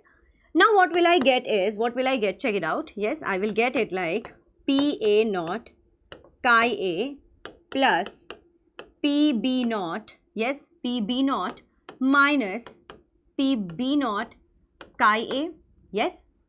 So that means what I can do is now, what I can do is, I can take chi A to be common. If I take chi A to be common, then it will be PA naught minus PB naught, yes, plus PB naught. Yes, everybody? Yes.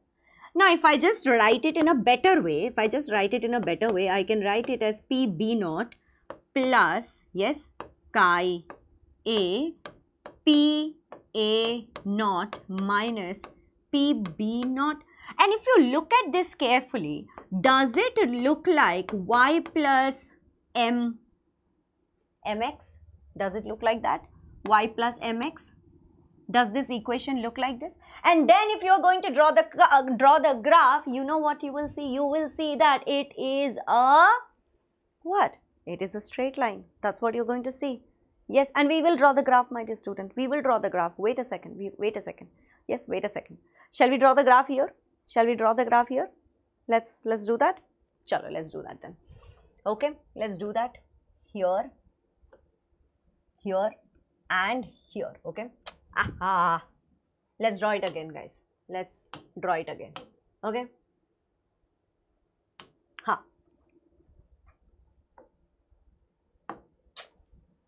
Sorry, very sorry. These are all the mistakes that keep happening. Okay. I am not able to draw a straight line.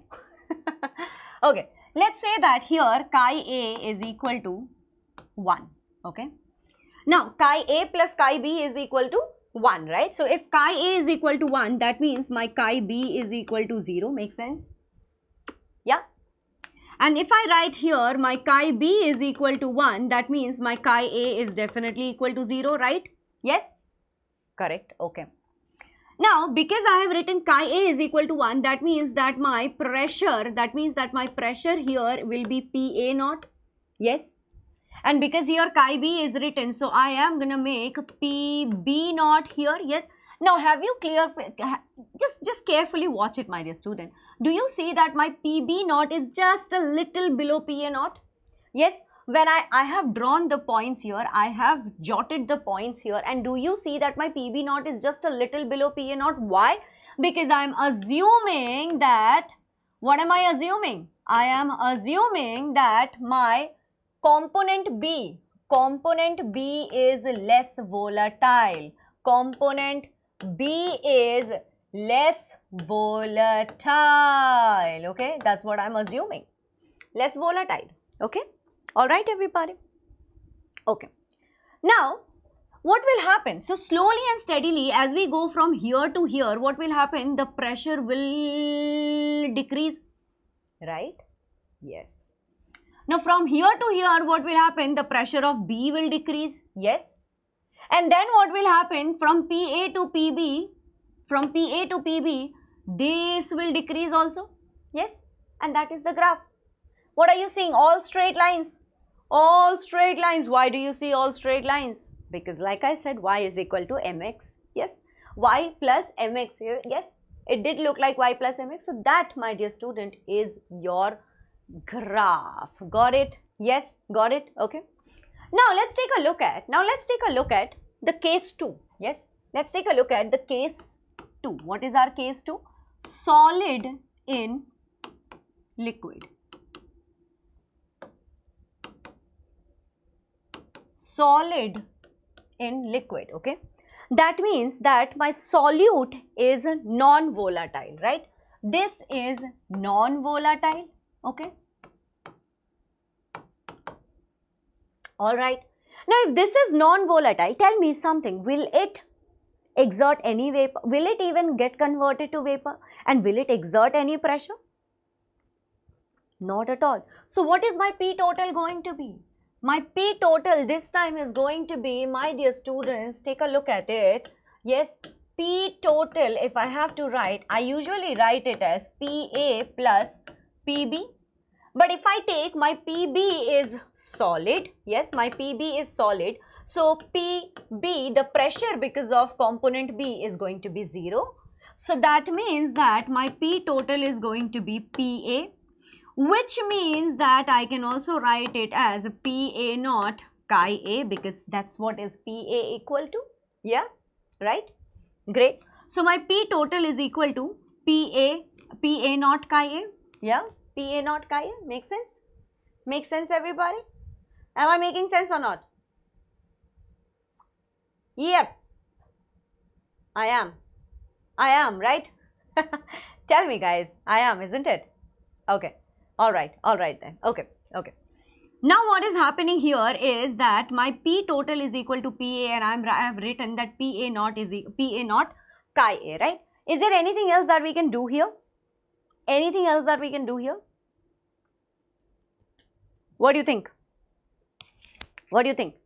I can also write it as, don't you think that I can also write it as PA naught? Yes, I can also write it as 1 minus chi B, because chi A plus chi B is equal to 1.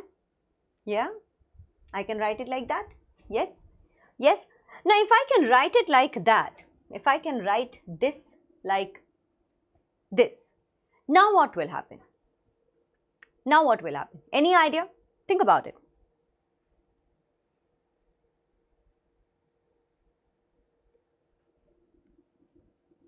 Okay, let's do this here again.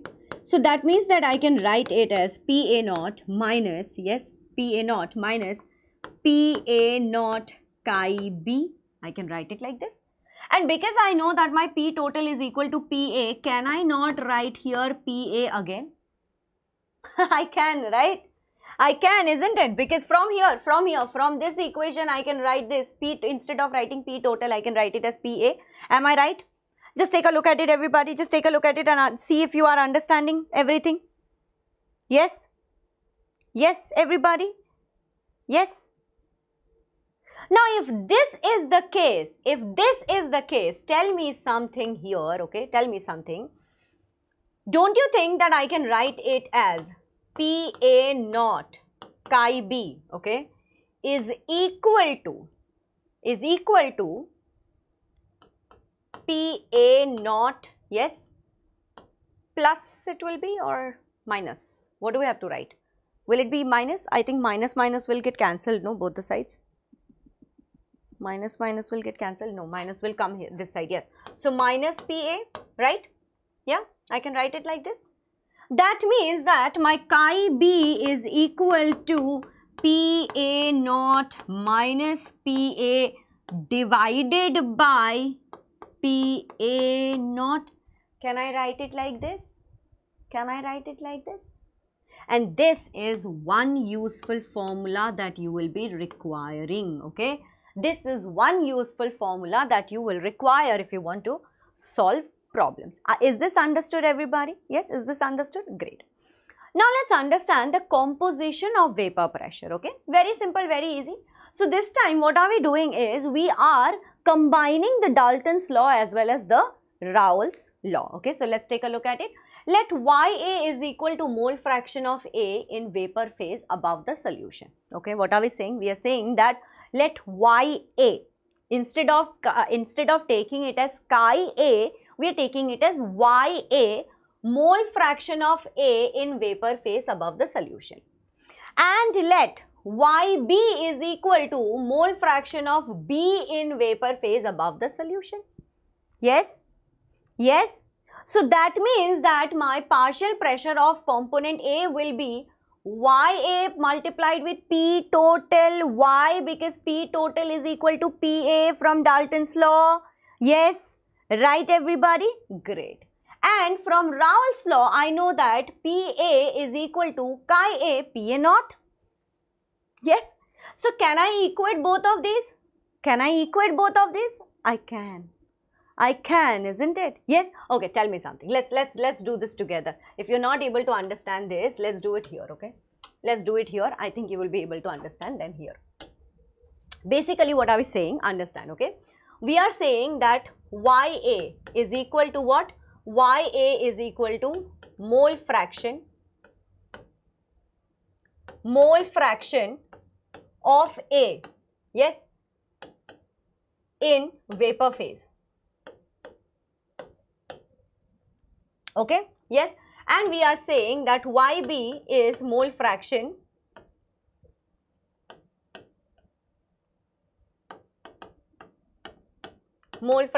of B in vapor phase. Okay. Now from Dalton's law, we know that, PA, partial pressure exerted by component A is equal to Ya, yes, multiplied with P total. This is from Dalton's law. Yes, yes everybody. And I am saying that my partial pressure of A component will be chi A multiplied with PA naught. This is from Raoult's law. Yes, this is from Raoult's. So PA, I can equate them. Can I equate them or not? You tell me. Yes, we can, right? So that means I can write it as Ya P total is equal to chi A PA naught. Can I do that? That's exactly what they have done. Yes.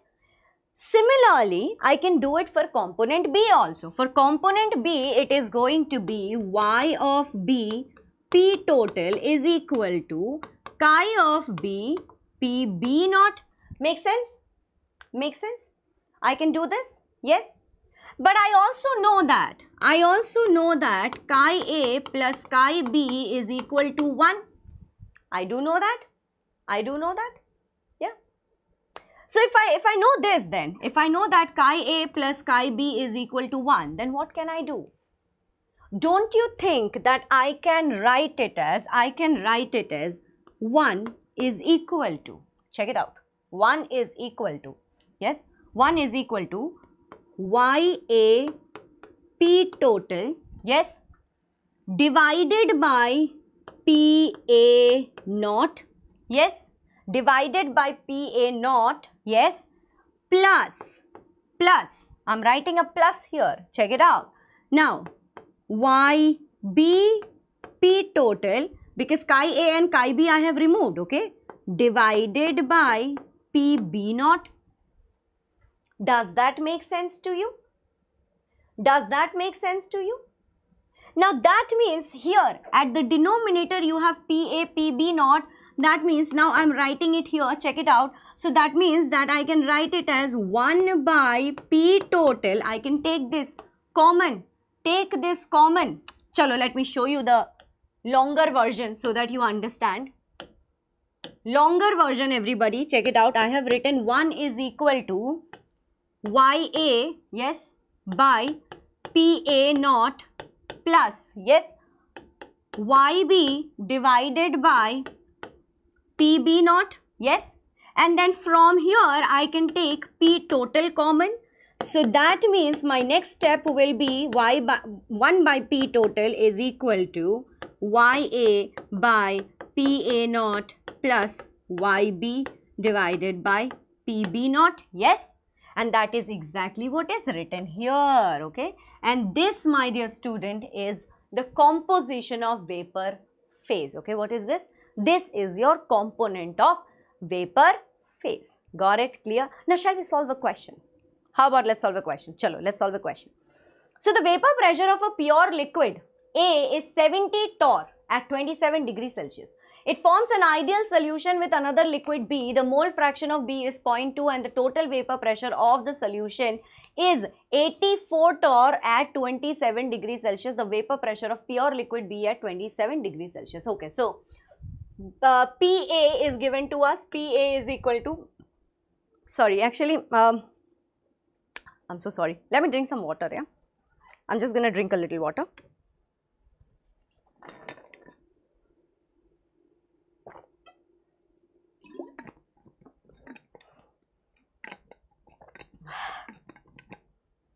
Yes, everybody, you can also drink some water.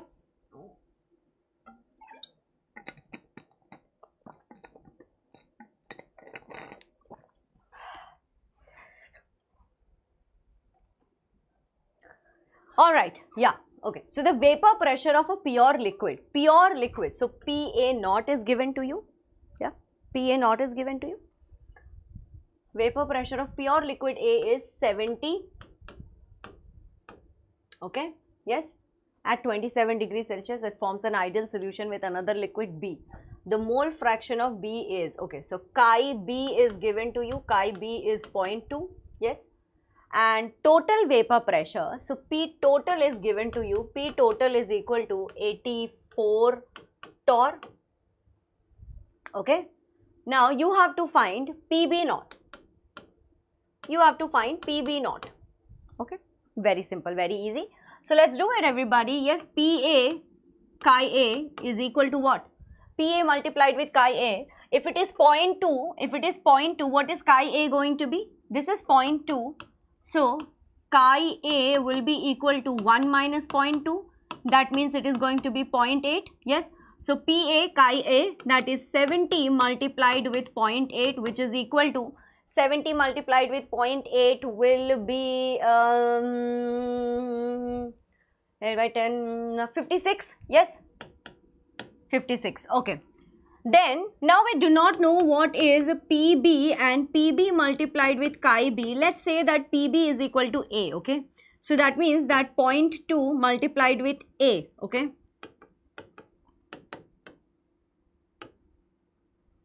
Let's assume that PB is equal to A.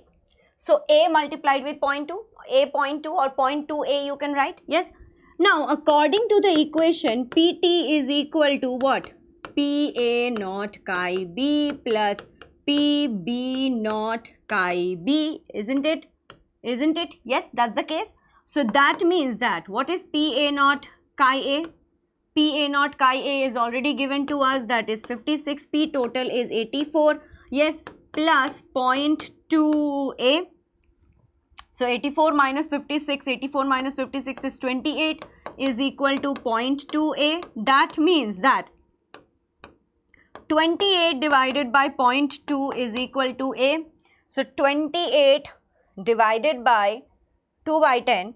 So 2 ones are 2, 2 fours are 8, multiplied with 10. A is equal to 140 torr. That is the answer. That should be your answer. That means that option C is correct answer. Yes, option C is your correct answer.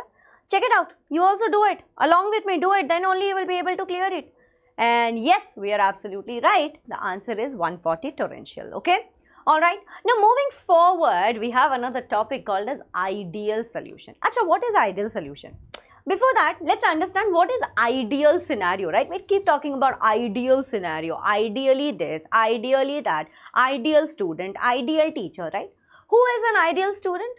An ideal student is someone who does the assignment at the right point of time, who submits the assignment, who submits the homework at the right point of time, someone who studies without even telling them that beta study no, study no, study no, someone who studies without even any reinforcement. They don't need bike or computer or cell phone, iPhone or something like that. They will themselves study, right? That's an ideal solution, isn't it? So in here also, do you know who is an ideal solution? An ideal solution is someone who obeys the Raoult's law. Yes? This Raoult's law that we spoke about, a solution that obeys the Raoult's law, they are called as ideal solution. Yes? Yes? Yes? Everybody? Okay. Now, in a solution, you know that there are two components. There is a component A, there is a component B. Now, component A will have their own interaction. A and A will have own interaction. And B will have own interaction. Okay. Suppose there is a school. In a school, there are two components, teacher, student. Teacher-teacher interaction is there, student-student interaction is there, right? And then in the whole school, there is a teacher-student interaction as well, right? And that's how the school runs, correct? That's how the school runs, because there is a teacher and a student interaction, hand in hand they go, and that's how the school is running very smoothly. Correct, everybody? Yes? Yes? In case, if it is an ideal school, then the amount of teacher-teacher interaction plus the amount of student-student interaction should be equal to the teacher-student interaction. Are you getting my point? Yes, that will be an ideal school. But that doesn't happen, no? Does that happen? That doesn't happen. Yeah. Now we are going to use the same example and we will understand that what are the non-ideal solutions that we are going to talk about. So just take a look at the properties here. Yes, for an ideal solution, we know that Raoult's law is obeyed. Delta H mix is equal to 0. That means that when you mix these two, just like I said, when you mix the teacher and the student, yes, there should not be any enthalpy change. No heat should be absorbed, no heat should be released, okay? They should be just like how a teacher stays, like, you know, okay, let's say, so I studied from a Kendriya Vidyalaya, right? And Kendriya Vidyalayas usually have KVs, right? KVs have a huge campus and, you know, behind the school playground, the teacher's quarter used to be there. So let's imagine that all the teachers, they are living in harmony. They send each other food like, sir, look, let's just say that, okay. Let's say that Pratik sir, me, we all stay with our family in the campus, right? We have a quarter, right? So let's just say that I made palak paneer or dal pappu. I made dal pappu I made. And I said that, Pratik sir, how about today you make rice? You give me the rice, I'll give you the dal pappu or palak paneer, right? Whatever, I gave it to him. So that's a perfect harmony. Now, what if the students, they also stay in a campus, let's say hostel, and the students are also sharing the food, and then when we meet together, we are doing the same thing. If I have made palak paneer, I'm sharing it with my students, and the students have made rice, they're sharing it with me. So there is no change, right? There is no difference. Everything is equal to how it was. So just like that, here in the case of solution, when you are mixing the A and B, there should not be any enthalpy change when the components of ideal solution are mixed. There will not be any change whatsoever. And when I'm saying no change, I'm also saying that delta V mixes is equal to 0. That means that there is no volume change also. There is no volume change also. Like 50 plus 50 is equal to 100. So it has to remain like that. Okay. And there are examples. It's not like ideal solution only stays in the book, but there are examples. N-hexane and N-heptane, they are examples of ideal solution. Ethyl bromide and ethyl iodide, example of ideal solution. Benzene and toluene, example of ideal solution. Now let's come to non-ideal solution. In non-ideal solution, you have two cases. One, where there is a positive deviation, where they, of course, in both the cases, they do not obey Raoult's law, but one in which what happens is, in which there is a positive deviation, and one in which there is a negative deviation, okay? Yes, in both the cases, they do not agree, they do not obey Raoult's law. Over the entire range, nowhere they are, you know, they are going to accept the Raoult's law, okay? Alright, so these are called as non-ideal solution. Okay, this is called as non-ideal solution. So in case of non-ideal solution, obviously your P total will be not equal to PA naught chi A plus PB naught chi B. Delta H mix is not equal to 0. That means there will be definitely an enthalpy change. Delta V mix, there will be a volume change as well, right? All of this will happen. Now, like I said, that there are two cases. This is case number 1 where you are going to see a positive deviation. So now here what happens is, the teacher-teacher interaction and the student-student interaction, yes, separate interactions that they both have is greater than student-teacher interaction. Now this means that what will happen? The school will not run properly, right? The school will not run properly because the teacher-teacher interaction, teachers are more friendly with each other, students are more friendly with each other. Together when you put them, they are not very comfortable. They are like, I don't want to stay here. No, I want to be with some other teacher. I want to be with some other student. Yeah? Yes? So what do you think is happening here? What do you think is happening? They will move apart. Yes? They will move away from each other. So that means the volume will increase because everybody will try to take different corners. Right? Yes? Everybody will try to move away. If you make one teacher stand with another student, they will be like, maintain distance, maintain distance. They will move away from each other. Imagine the same thing in a solution. Yes, imagine the same thing in a solution. You have a component A where the forces between A and A is more. There is a component B, the forces between B and B is more. You put them together, they're like, ew. COVID, 6 feet distance they want. Yes, they want to move away. Now, when they are moving away, volume will obviously increase. Yes, volume will obviously increase. The interaction between these two is more. Yeah, interaction between these two is more. Okay, so what is happening here? What is happening here? Your P total will be greater than, yes, your P total will be, yes, your P total will be greater than your PA naught chi A plus PB naught chi A. Now, do you remember the graph that we made? Do you remember the graph that we made? Remember what graph did we make? We made the graph something like this. Yes, our graph was something like this, where chi A was equal to 1 here. So, that means that chi B is equal to 0 here.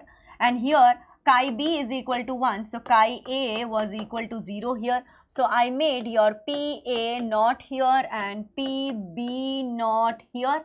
Yes, and then we drew a line like this, we drew a line like this, and we drew a line like this. Okay, same, exactly same. Now, what will happen? The interaction between PA is more, right? Yes, the interaction between PA is more. So, let's draw it with a blue line here. So, all you have to do is make it like this. It's a little more. For PB, once again, what are we doing? We are going to make it like this. And then this will also go like this. So, this is your positive deviation. Everything is above the curve. Okay, everything is above the curve. That's your positive deviation. The blue line is for the positive deviation. Okay, all right. So, what are the properties? What do you see? You see that delta H mix is greater than 0. Less heat is evolved when the new interactions are set up. Why? They're not reacting. They're like, hey, go away. Just go away. We don't want to fight. We don't want to do anything. Just go away. But volume is also increasing because they're pushing away each other, right? Yes. Yes. Volume increases because there is less interaction, isn't it? Delta S mix, yes, the mixing of solute and solvent, yes, that will be greater than 0. Increase number of particles, so entropy change will be positive, yes. And delta G mix is lesser than 0 because mixing of solute and solvent is a spontaneous process. So, Gibbs free energy will be negative. It's a spontaneous process. You are not going to ask them that, hey, mix, please mix. It's a spontaneous process. It should just happen. By itself, it should just happen without a further or external help. It's supposed to happen, right? Yes. So, that's why these two are going to be similar. Okay, these two are going to be similar for every case. Now, examples. Let's take a look at some examples. So, you have chloroform and water, ethanol and CCl4, methanol and chloroform, benzene and methanol, acetic acid and toluene, acetone and ethanol, methanol and H2O, C2H5 plus cyclohexane. These are some of the examples that are also there in your NCERT book. Okay. Now, let's go to negative deviation, my dear student. Okay. So, in case of negative deviation, now what is happening? Teacher and teacher are not very friendly. Student and student are not very friendly. You put them together. Now they are like, oh my God, you are my favorite teacher. I love you so much. I really want to be with you only, ma'am. Please. I want to go home with you. That's the interaction when the student and teacher are put together in the room. Yes. So, basically, the AA interaction and the BB interaction was not so much. But you put them together, the AB interaction is much more. Now, this time, the molecules are not breaking away. This time, the molecules are rather coming closer. So, that means what will happen? The P total is going to be lesser than PA naught chi A plus PB naught chi B. So, what is going to be our graph this time? Let's draw it again. We will again draw it from the ideal scenario, okay. So, in the ideal scenario, what did we have? We had, check it out. We had, yes, chi A is equal to 1, So, that means that my chi B is equal to 0. But if my chi A is equal to 0 here, that means my chi B is equal to 1 here. So, I am going to draw here PA naught and I am going to draw my PB naught here. So, what did I do? I draw a line here, I draw a line here and I draw a line here, okay. Now, with blue, what will happen? This time the interaction is less. So, this is how it is happening.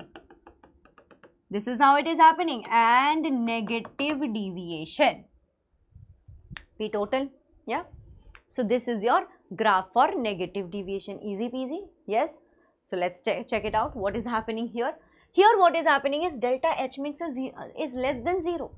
More heat is evolved because now new interactions. Okay, so you put your favorite teacher in your class, what happens? Everybody, all the students are like, yay, super excited, ma'am is here, sir is here, right?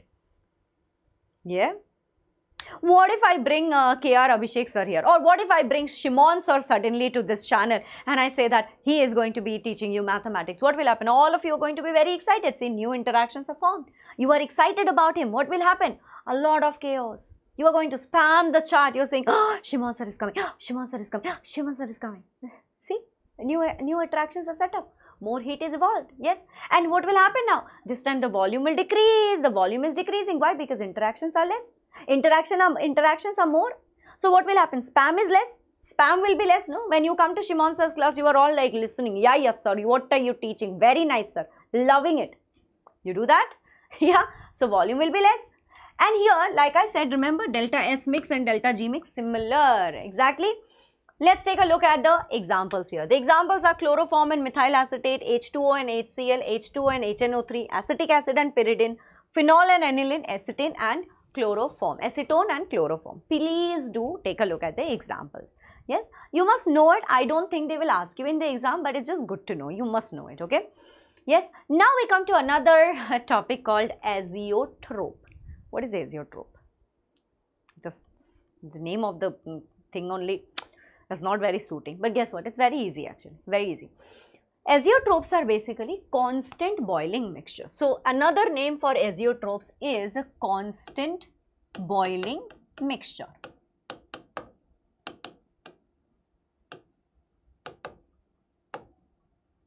Okay, yes.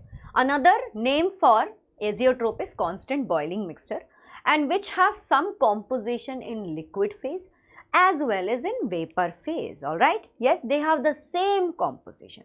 Whatever composition they had in liquid phase, that's the same composition they have in vapor phase. And then they are further divided into two. What are the two categories? There is minimum boiling azeotrope and there is maximum boiling azeotrope. In case of minimum boiling azeotrope, what happens is these are non-ideal solutions. They don't follow Raoult's law, okay? They do not follow Raoult's law.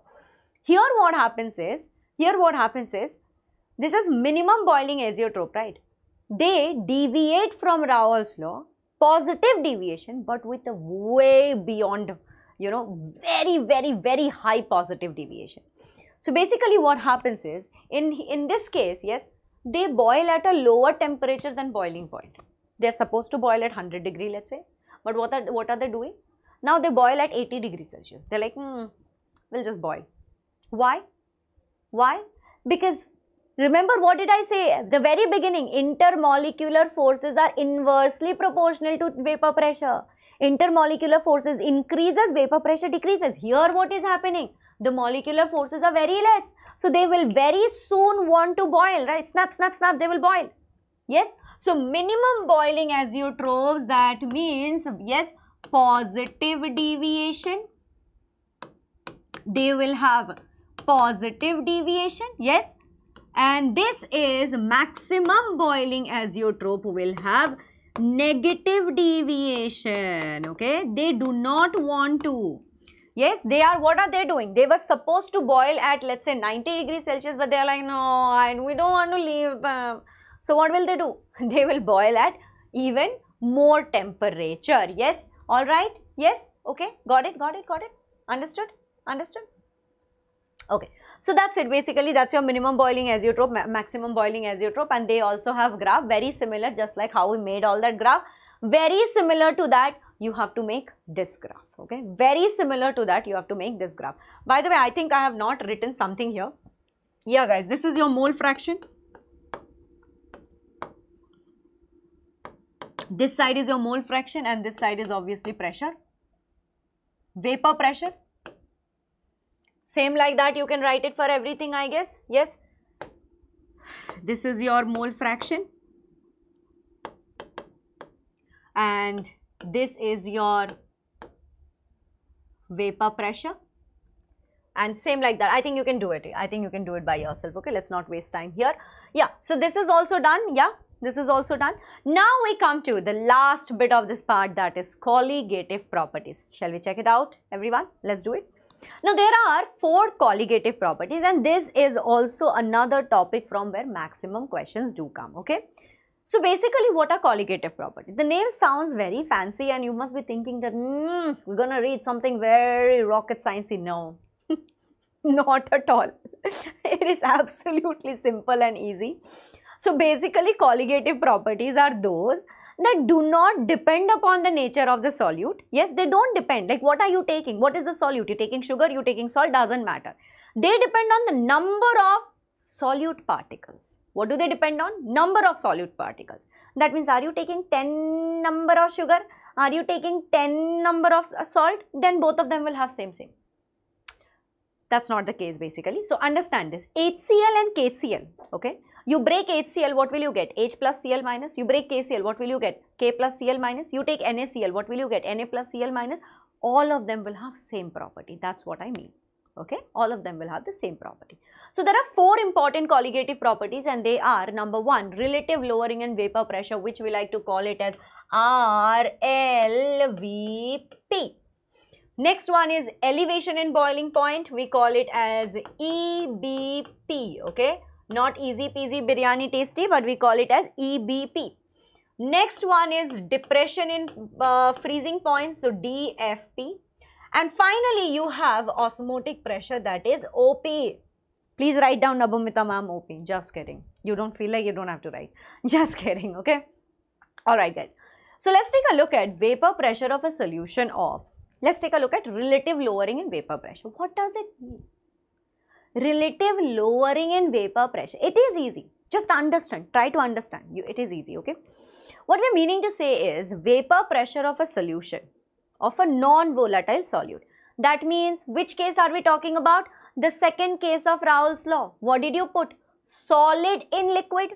The solid obviously, of course, was a non-volatile solute. I mean, sugar is not going to evaporate just like that, no? If you put sugar, right?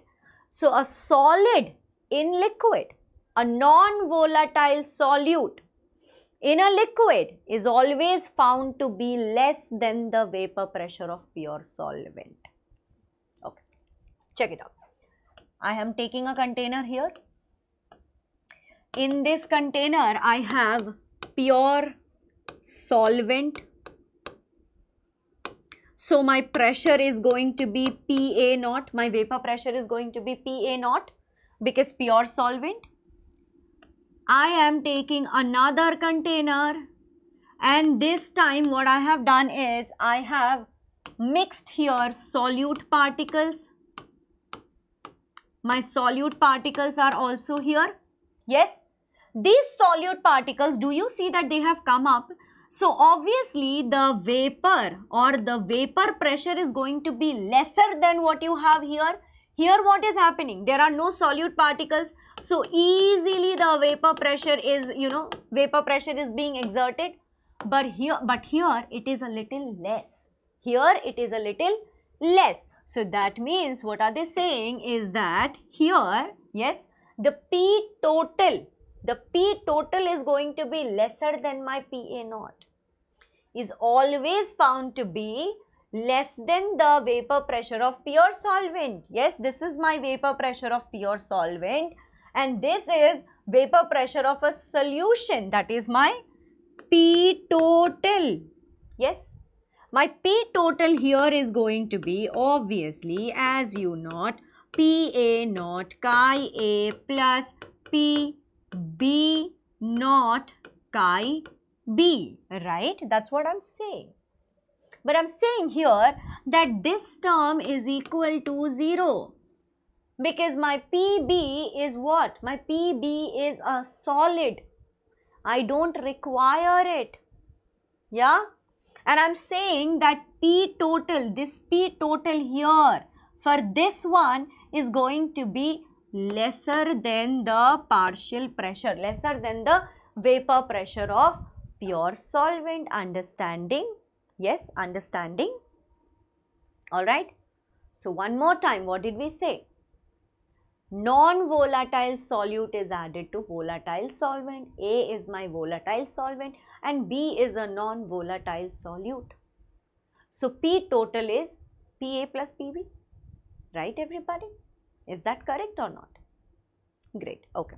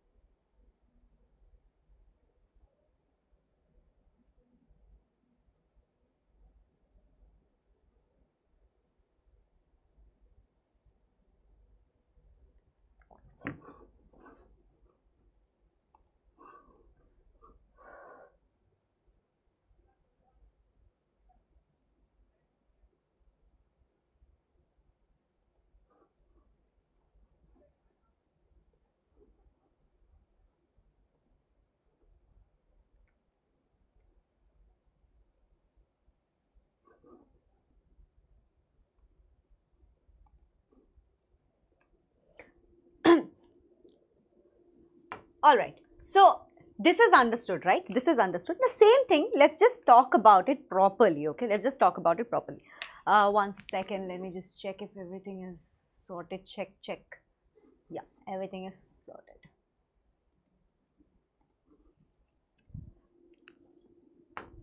Okay. So till here everything is clear, right? Yes, what are we doing? We are taking the second case of Raoult's law, isn't it? Yes, everybody. Great. Where we are adding a solute to a volatile solvent. Great, amazing. So now let's understand what exactly is relative lowering in vapor pressure. Let's derive that formula. Okay, let's basically derive that formula. So first of all, what are we doing? As you know, yes, what are we taking? Basically, what are we adding? A non-volatile solute is added to the volatile solvent. Correct? Yes. When non-volatile solute is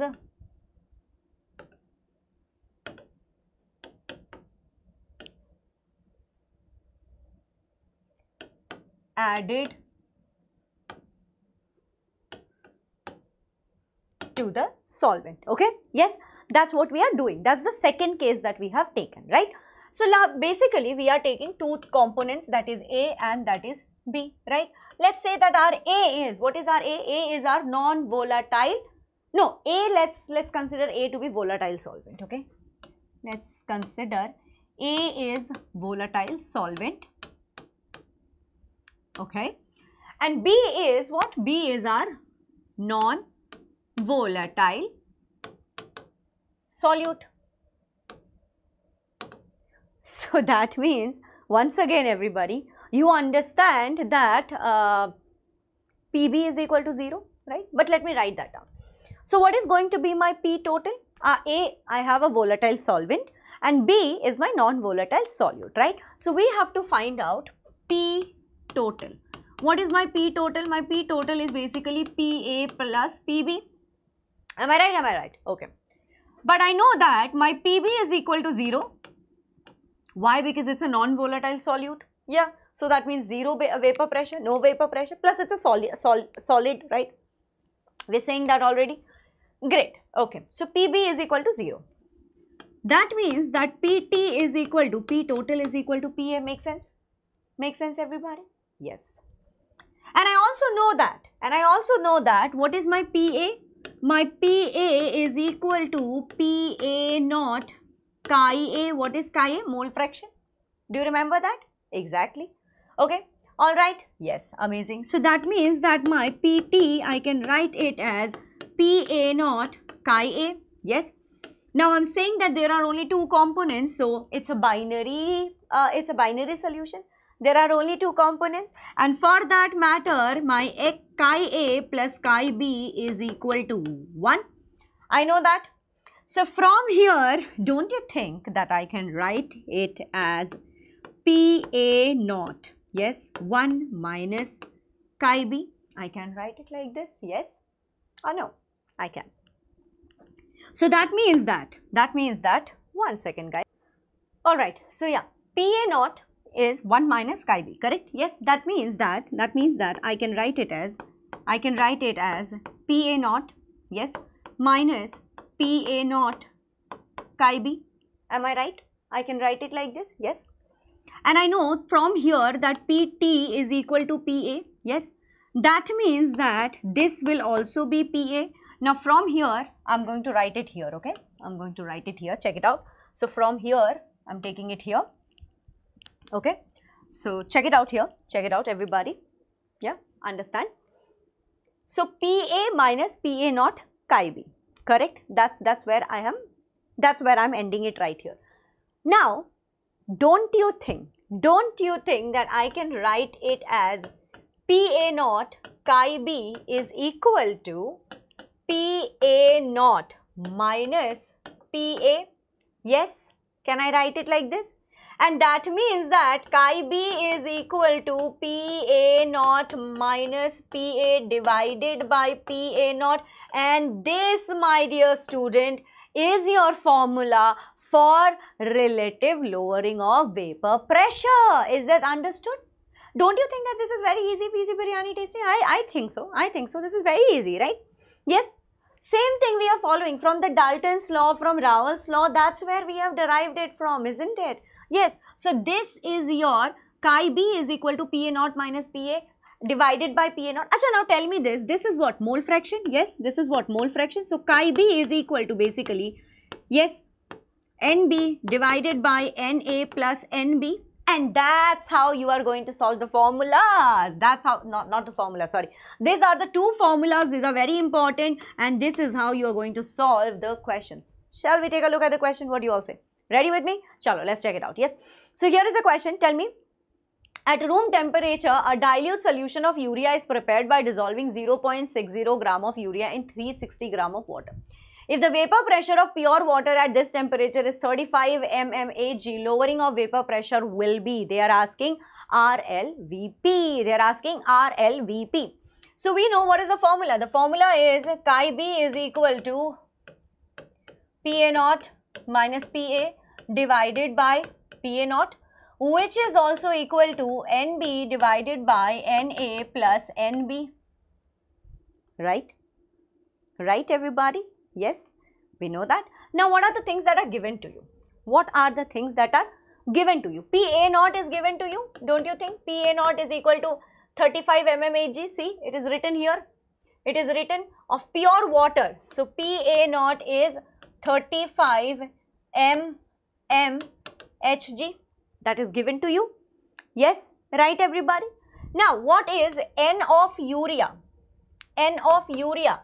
Molar mass is given to you, and you are also given a given mass. Given mass is 0.60. So, N of urea is 0.60 divided by 60. That is equal to 0.01. Makes sense, everybody? Solve it. You will see. Great. So, now let's find N of water, H2O. That is also given. See, given mass is 360 gram. So, 360, what is the molar mass of water? 18. Yes. Now, 18 and 360, if you simplify it, it will be 20. Correct? Okay, great. Now let's solve it. Okay, so PA naught minus PA divided by PA naught is 35 is equal to NB. We have got it. NB is 0.01 divided by 20 plus 0.01. Solve it, everybody. What will you get? You will get that PA naught minus PA, yes, is equal to 35 into 0.01. Multiply it, everybody. Check it out. What will you get? 35 multiplied with 0.01, yes, divided by 20.01. Yes, I think this is going to be equal to somewhat around option C.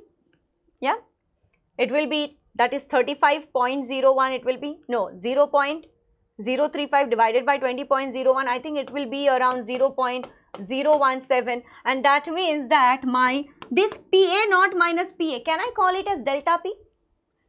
This is a difference, isn't it? This is a difference, right? So, can I call it delta P? I can. So, delta P is equal to 0.017. That means that my option C is the Correct answer. Solve it and check it out, guys. Solve it and check it out. Solve it and check it out. I think you'll find it to be true. Am I right? Okay. Great. So you have solved it. Yes. All right. Oh, this is where I was supposed to do the solution, but I've already done it. No worries. Let's move on. Let's move on. Let's move on towards boiling point. What is boiling point? I know. Some of you are like, Mama, you think we are stupid or what? We are in class 12. We all know what is boiling point. I know that too. But yeah, what is the difference? What is the difference between boiling point and evaporation? Anybody? Write it to me in the chat box. I want to know. Yeah. Don't forget your basics. Anyway. So what is the definition of boiling point? The definition of boiling point definitely is temperature at which vapor pressure becomes equal to the atmospheric pressure. Yes? Temperature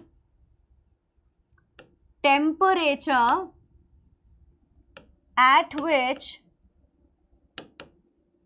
vapor pressure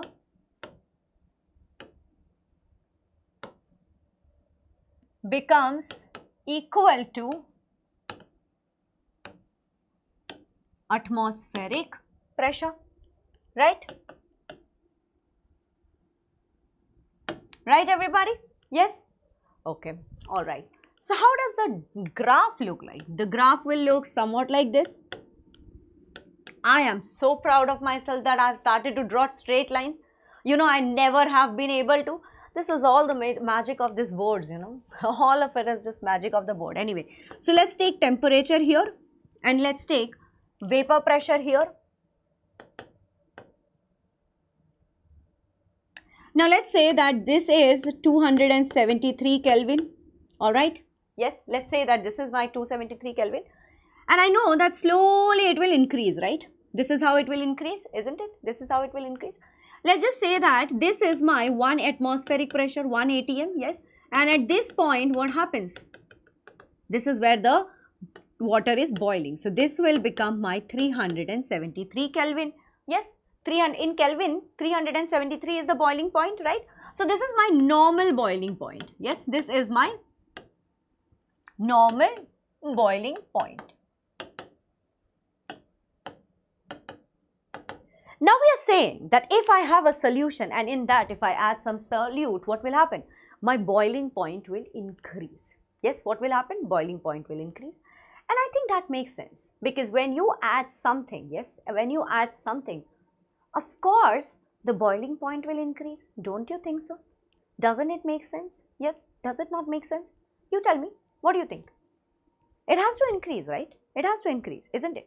So let's find out that what is this elevation in boiling point? What do you mean by elevation? Elevation means that there is an increase in the boiling point, okay? There is an increase in the boiling point. So let's check it out. Basically, what is happening is, yes, also vapor pressure decreases. We just saw, right? Vapor pressure decreases, yes, and thus boiling point increases. So let's write it down. What I'm saying here is when a non-volatile solute, when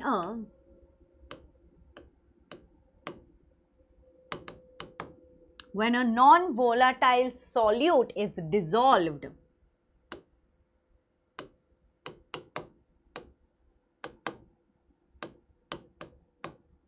when a non-volatile solute is dissolved in volatile solvent, yes, dissolved in volatile solvent, what happens to the vapor pressure? Yes, the vapor pressure decreases, yes, the vapor pressure decreases, hence boiling point increases, yes. Now this graph, it might look confusing for you, so draw it with me and I believe that you will be able to understand it better, okay. So what we have to do is same like this, yes, same what we have just drawn, the normal boiling point that we drew, yes, just like that. Here also you will have temperature here, yes, and here you will have vapor pressure. Great, okay. Now what was happening was, in the previous graph, yes, in this graph we saw that, see how it was increasing, right? That was our normal, So let's say that this is my pure solvent, okay, this is my pure solvent, and let's say that this is after I added the solution. I mean, after I added the solute, this is my solution. So basically, what is happening here is somewhat like this. This is coming, yes, and you can see that, yes, this is what is happening. Am I right? So as I said, the black part is your solvent, that is your pure solvent, yes, and the red part, my dear student, this is your solution. That means you have you have added the solute. You have added the solute, right? Okay. Now, if this is solvent, then can I say that this is my TB naught? This is my boiling point. This is my temperature at which boiling point of pure solvent is happening. This is TB naught, yes. And this is my TB. This is the boiling point of the solution, the boiling point of the solution. So what do I call this gap? Don't you think that this gap is the difference between these two boiling points? So can I call it delta TB? Can I call it delta TB? And that's exactly what is made here, right? That's exactly what is made here. Yes. So when you draw the graph with me, it will become easier. You look at this, you feel like it's too confusing, right? Isn't it? Yes. So this is 1 ATM. Everybody clear hai? Clear? Absolutely clear, right? Very easy, very peasy. Great. Okay. So moving on. So basically what we have understood is that delta TB or TB is, okay. So what we have understood is that, delta TB or not delta TB, Arey, just a second. So what we have understood from this graph is that our TB is equal to TB naught plus this boiling point plus this gap is equal to this. Am I right? Yes. So that is exactly what we are trying to write here. We are writing that TB, the boiling point of the solution, is TB naught, boiling point of the pure solvent, plus delta TB. Am I right? Yes. Am I right? Great. So that means that delta TB is basically equal to TB minus TB naught. Make sense? Make sense? Yes. And that, my dear student, is your what? That is how you find elevation in boiling point. Yes, this is how you find I'm so sorry. I've been teaching for the last 3 hours now. There is a slight bit of, my voice seems a little scratchy. Anyway. So now we understand from the experiments, whatever experiments have been conducted, from there we have understood that actually delta TB is directly proportional to M. Yes. Delta TB is directly proportional to M. What is M? M is the molality of the solution. M is the molality of the solution. Now, this is the proportional. Yes, this is the proportional sign. I have to remove it. How do I remove it? I say that delta TB is equal to KB multiplied with M. What is KB? KB is called as ebullioscopic. Ebullioscopic constant. Okay, this is called as ebullioscopic constant. All right, it is also called as molar boiling point elevation constant, and M is nothing but molality of the solution. Understood, guys? Yes. Then we have a formula. What is the formula? The elevation in boiling point. How can you find KB? So here we have understood that delta TB is equal to KB multiplied with M. So what is KB? KB is equal to RTB square multiplied with M divided by 1000 multiplied with delta H vaporization. Yes, which is equal to RTB square. Now you can take out this molarity constant here, or the molar mass here. You can take away the molar mass and you can write 1000 into L vaporization. Now what is this L vaporization and the delta H vaporization? Let's write it down. Yes, one is your molar enthalpy of vaporization. Yes, molar enthalpy of vaporization. Okay, molar enthalpy of vaporization. What is it? Molar enthalpy of vaporization, my dear student, is the amount of energy needed to change 1 mole of a substance from the liquid phase to the gas phase at constant temperature and pressure. Yes, so let's write it down. Yes, let's write it down. The amount of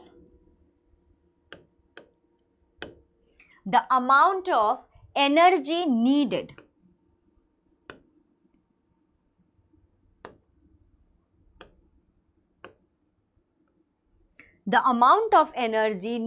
to change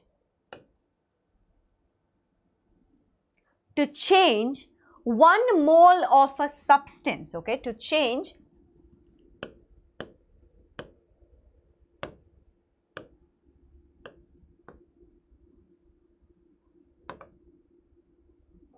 1 mole of a substance from the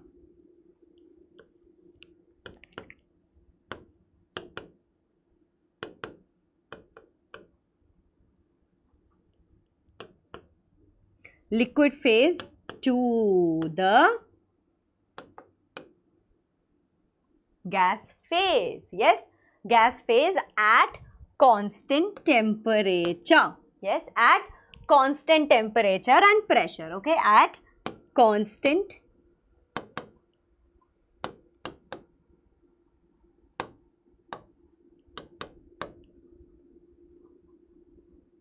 all right, understood. The second one is, you have studied this in your younger classes actually. The second one is latent heat of vaporization, right?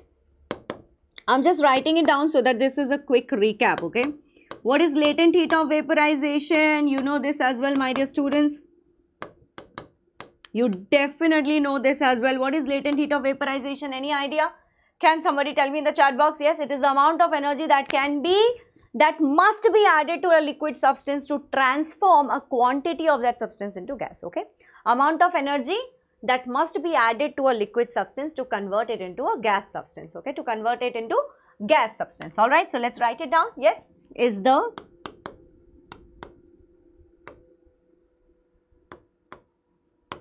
amount of energy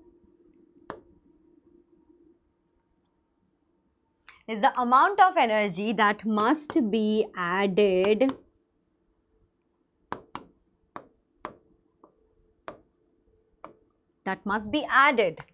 to a liquid substance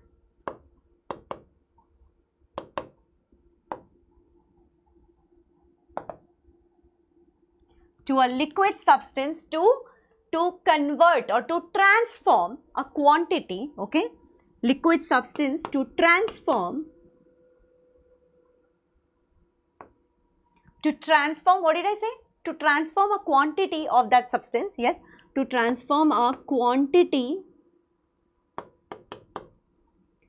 of that substance into a gas, okay, into a gas. Guys, don't worry about it. I'll be anyway giving you the PDF, so don't worry about it. You will be able to see it, है ना? You will be able to get the whole notes. Yeah, I'll be sending it to you in the Telegram channel. Cool. Please do join the Telegram channel. Yeah. Okay. Now moving on. Here is the question. The molar boiling point constant for water is 0.513 degrees Celsius kg per mole. When 0.1 mole of sugar is dissolved in 200 gram of water, the solution boils under a pressure of 1 atm at. Let's find out. Yes, what is Kb? Kb is given to us. Kb is given to us. What is Kb? See, the molar boiling point constant for water is given 0.513. So, 0.513. Okay, 513 degrees Celsius. Write that down. Yeah. Now, 0.1 mole of sugar is dissolved in 200 gram of water, isn't it? 0.1 mole of sugar is dissolved in, yes, is dissolved in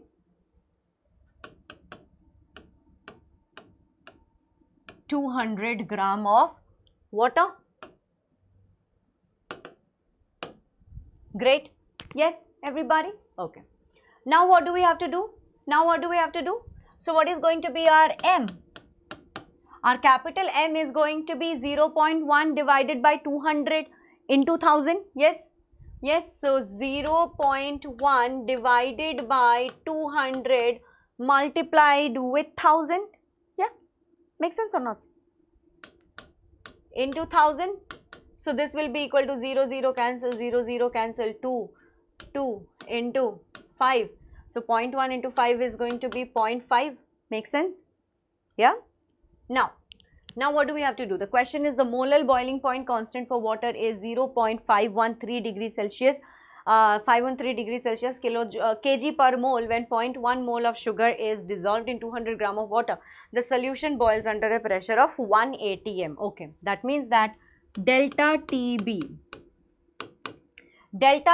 is equal to kbm, yeah, okay, which is basically equal to 0.513, yes, multiplied with 0.5. Acha, this is supposed to be small m, okay, small m, yes, 0.5, calculate this, what will you get? 0.5, 0.513, around 0.25, yes, I think that's the same, yes. Now what do we have to do is we have to find TB. So what is going to be our TB? Our TB is definitely TB naught minus delta TB, yes, if you remember the formula, right? Or no, not, minus only, minus, right? Minus or plus? I forgot. TB naught plus TB is equal to TB naught, plus. So that means, now what is our boiling point? Our boiling point is 100 degrees Celsius, right? So what do we do? 100 plus 0.25 is equal to, I think option C is the correct answer. Yes, I'm pretty sure that it is option C. Option C is the correct answer. Great. Alright then, moving on. Yes, option C is the correct answer. And finally, we have come to freezing point, and this is the third colligative property. Yes. So what are we talking about here? The temperature at which vapor pressure of solid becomes equal to vapor pressure of liquid is called freezing point. Right? Let's write it down then. What is it? Temperature at which, yes, temperature at which vapor pressure of, yes, of solid, vapor pressure of solid, yes, becomes equal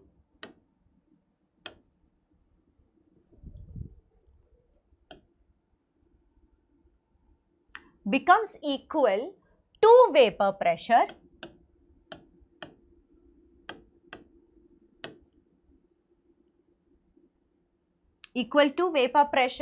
of liquid is called vapor pressure of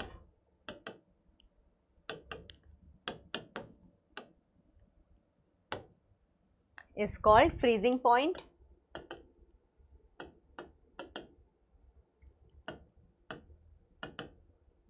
Right? Yes, absolutely. So what is depression and freezing point? So basically what is happening, once again guys, you are adding a non-volatile solute dissolved in a volatile solvent. So what will happen? Vapor pressure will decrease. If vapor pressure decreases, then what will happen? The freezing point will also decrease. Okay, the freezing point will also decrease. So let's write it down. What did I say? When non-volatile solute is dissolved, yes, when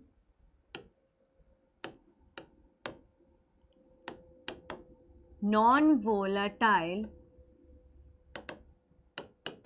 solute is dissolved in a volatile solvent, the vapor pressure decreases, hence freezing point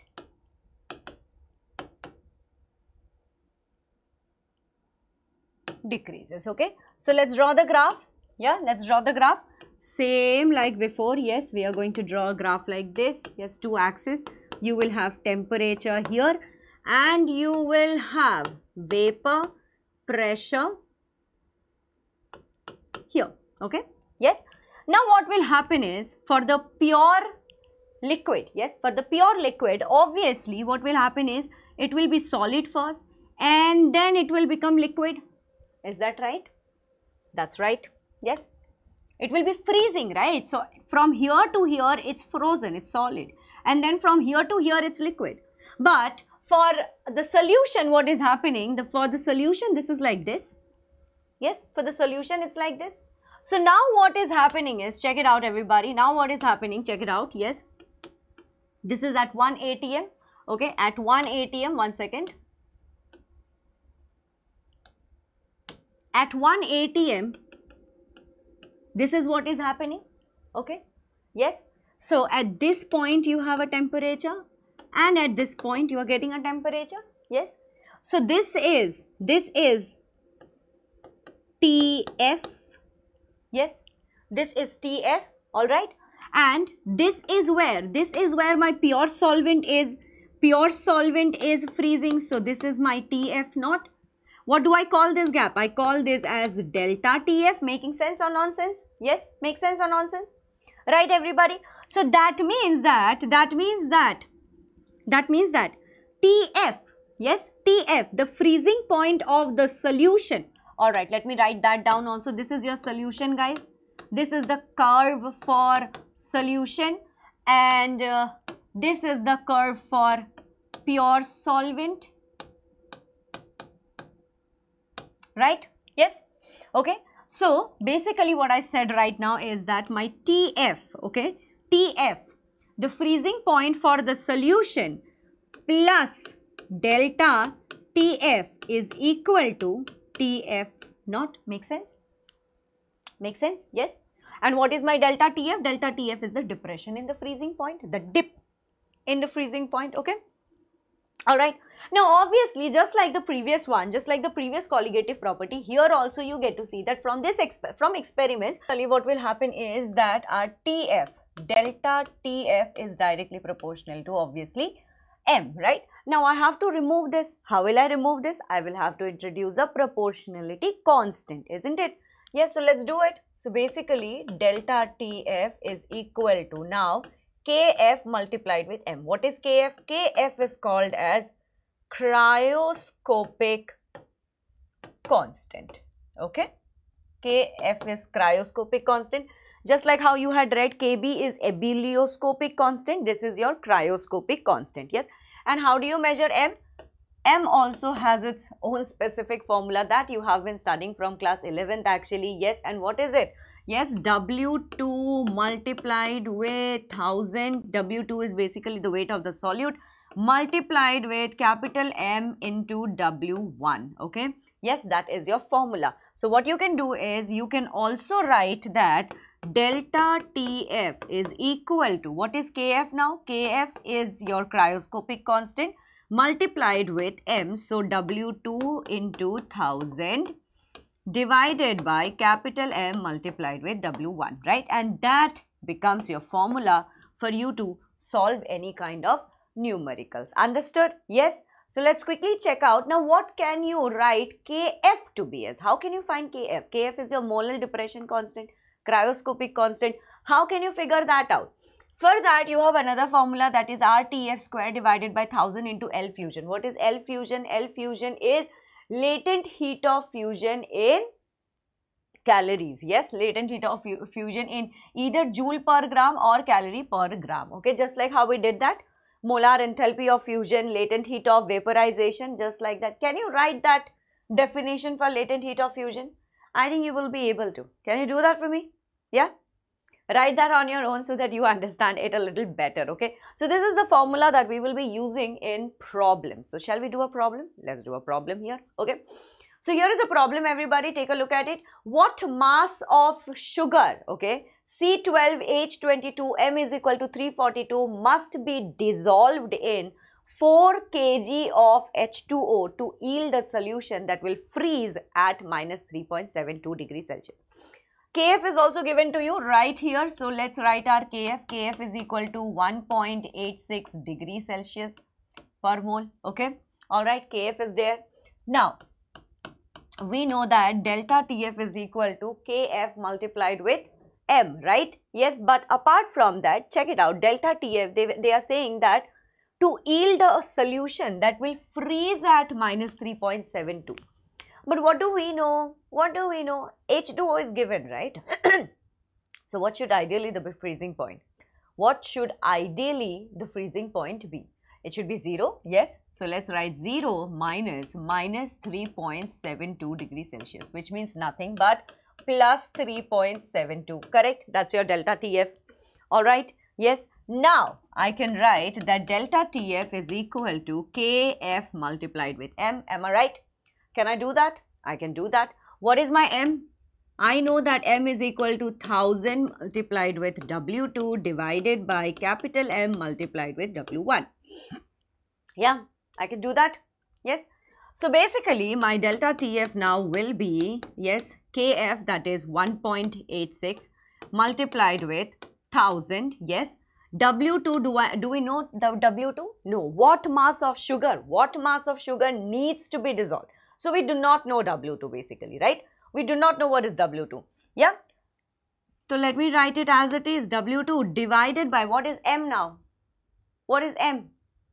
M is 342. It's written clearly. So 342 multiplied with 4 kg. So 4 into 10 to the power 3. Okay. So basically what you can do is, if you consider this to be almost 2, then this can be divided with this 2. 2s are 4, 2 2s are 4, 2 4s are 8, 2 3s are 6. That means 684. 684. Yes, multiplied with, here it is 684 multiplied with 3. 3 8s are 8 3s are 24. And then 3 6s are 18, 19, 20. I think it will be around option A. I guess it should be around option A. I have just approximated. So calculate and let me know though. Calculate and let me know. I have just approximated. I think that if you calculate this whole part, then, and delta Tf, as you know, is your 3.72. Multiply this. I have approximated and I have calculated, but do let me know if that is the correct answer or not. It may not be, okay? I'm a little confused between option A and option B because both of them are around. I've just calculated in my head. So you tell me what is the correct answer. Any which ways, guys, moving on from here. Oh, option A is the correct answer. Great, amazing. We are right. All right. So moving on, let's take a look at osmosis, okay? Yes, what is osmosis? What is osmosis? Do you know what is osmosis? Osmosis is basically the passage of pure solvent into solution. Yes, pure solvent to solution. All right. Yes. How is the route taken? The route is pure solvent to solution. That means from less concentration to more concentration. Yes, through a semi-permeable membrane. So what I'm saying is, you can read the whole definition, but basically what it is saying is that from pure solvent, yes, pure solvent to traveling. Somebody is traveling. Yes, who is traveling? Pure solvent to solution. Yes, the journey is from pure solvent to solution. Now, in case of pure solvent, obviously there is no solute. So, can I say that it is less concentration? Yes, I can. What is solution? Solution will definitely have solute. So, that means that more concentration. Yes, I can. And what is this? This is happening through a semi-permeable membrane. All right. This is going to happen through a semi-permeable membrane. Am I right? Yes. And that is exactly your definition. Got it? Yes. Now, the fourth colligative property is not osmosis, osmotic pressure. What really is osmotic pressure now? Osmotic pressure, when we say osmotic pressure, we mean to say that basically, now this time you will have to, okay. So, this is the movement that is happening. This is your pure solvent. Yes, this is your pure solvent side. This is your pure solvent side, okay. And this is your solution side, okay. Right? Yes. So, from pure solvent to solution, the movement is happening from pure solvent to solution, right, as you can see. Now, what I have to do is, I have to apply pressure this side. I am going to apply pressure here so much so that this movement stops. And that, my dear student, will be called as your osmotic pressure. The excess pressure that you have to apply to the solution side so that the movement stops, that's called as osmotic pressure. And how do you write osmotic pressure? You write osmotic pressure as pi is equal to CRT. Okay. Now you must have heard about this formula also, PV is equal to nRT. And what is this? This is the pressure. So don't you think that I can also write it as pi V is equal to nRT? I can, right? And this is necessary for solving problems. Got it? Now you might ask me that, ma'am, what is C? C is nothing but the molar concentration of solution or molarity. Yes, C is nothing but molarity. And we're basically just assigning another letter to it. Okay, all right. Now, what if I have two or more than two solutions? Yes, and let's say that all of them have the same osmotic pressure. If that happens, then what do I call them? I call them isotonic solutions. So let's go to a problem. Yeah, shall we do that? Let's go. Yeah, here we go. Okay, so here is the problem, but guess what? I am not gonna do it. I want you to do it. Check it out how you have to do it. Yes, I'm gonna give this to you as homework, and please do let me know the answer, yes, in the comment section, and I'll definitely let you know if you are right or wrong. All right, yes. Now the last bit of it is Van 't Hoff factor. So what happened is basically, whenever a reaction happens in our older days, when we were younger, when we were chottu motu bachchus, yes, at that time did we not learn that reactions are of different types? There is decomposition reaction, there is combination reaction. Yes, so there are reactions where basically combination is happening, where many reactants are forming one product, and there is also such reactions where one single reactant is breaking down into different parts, right? So basically decomposition reaction can also be called as what? Dissociation, right? And combination reaction can also be called as what? Association, where association is happening, they're coming together, right, everybody? Exactly. So to understand that how much of association has happened and how much of dissociation has happened in a solution. Now, I have just given you the types of reaction as an example. We're not talking about types of reaction. We're talking about solution. So in a solution, when you put some electrolyte, either they dissociate, they break down, like HCl. If you take HCl and mix it, what will happen? H plus Cl minus, right? But there are also those solutes. What happens is they associate. Yes, like dimerization of acetone, that happens in benzene, correct? They associate. So to understand how much of dissociation or how much of association has happened, we have introduced Van 't Hoff factor. So what is Van 't Hoff factor? It is denoted by a small I, and that means that normal molar mass divided by observed molar mass, observed colligative property divided by normal colligative property, or it can be actual number of particles divided by number of particles for no ionization. All right, yes. Now let's check it out for Van 't Hoff factor and degree of dissociation. Okay, so let's check it out. What we are going to do is, let's take a reaction, and our reaction can be, let's say, AN, okay, which goes and becomes Na, right? So now let's say that at T is equal to 0, when the reaction has just started and nothing much has happened. Yes, there I had 1 mole of this and 0 mole of this, right? At T is equal to T, at certain point of time, what happened? It was that from 1, a certain amount of particles left, and this can be multiplied with the coefficient, so Nx. So what is going to be my I? Check it out. What is my I? I is normal molar mass divided by observed molar mass. That means 1 minus x plus Nx divided by 1 plus 0, which is nothing but I is equal to 1 minus x plus Nx divided by 1, which means that I is equal to just the numerator, isn't it? Just the numerator. And that, my dear student, is your Van 't Hoff factor for degree of association. That's how you calculate. So what is N here? N is basically the number of moles dissociation, the number of moles formed product, number of moles of product, basically number of moles of product. Okay, all right, product form, great. Now let's take a look at what is the degree of association here. Okay, so what I have to do is I have to take the same to same reaction, n to the power a.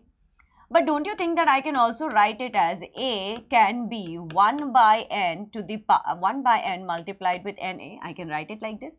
Now once again same, t is equal to 0. I had 1 mole of this, 0 mole of this. At t is equal to t, at certain point 1 minus x multiplied with the coefficient is 1 by n. So multiplied with x. That means that my I is going to be 1 minus x plus x by n divided by 1 plus 0. Yes. That means that my I becomes, yes, my I is equal to 1 plus 1 by n minus 1 with x. Don't you think that this is my Van 't Hoff factor? Yes. Yes. And now here n is basically number of moles of reactant.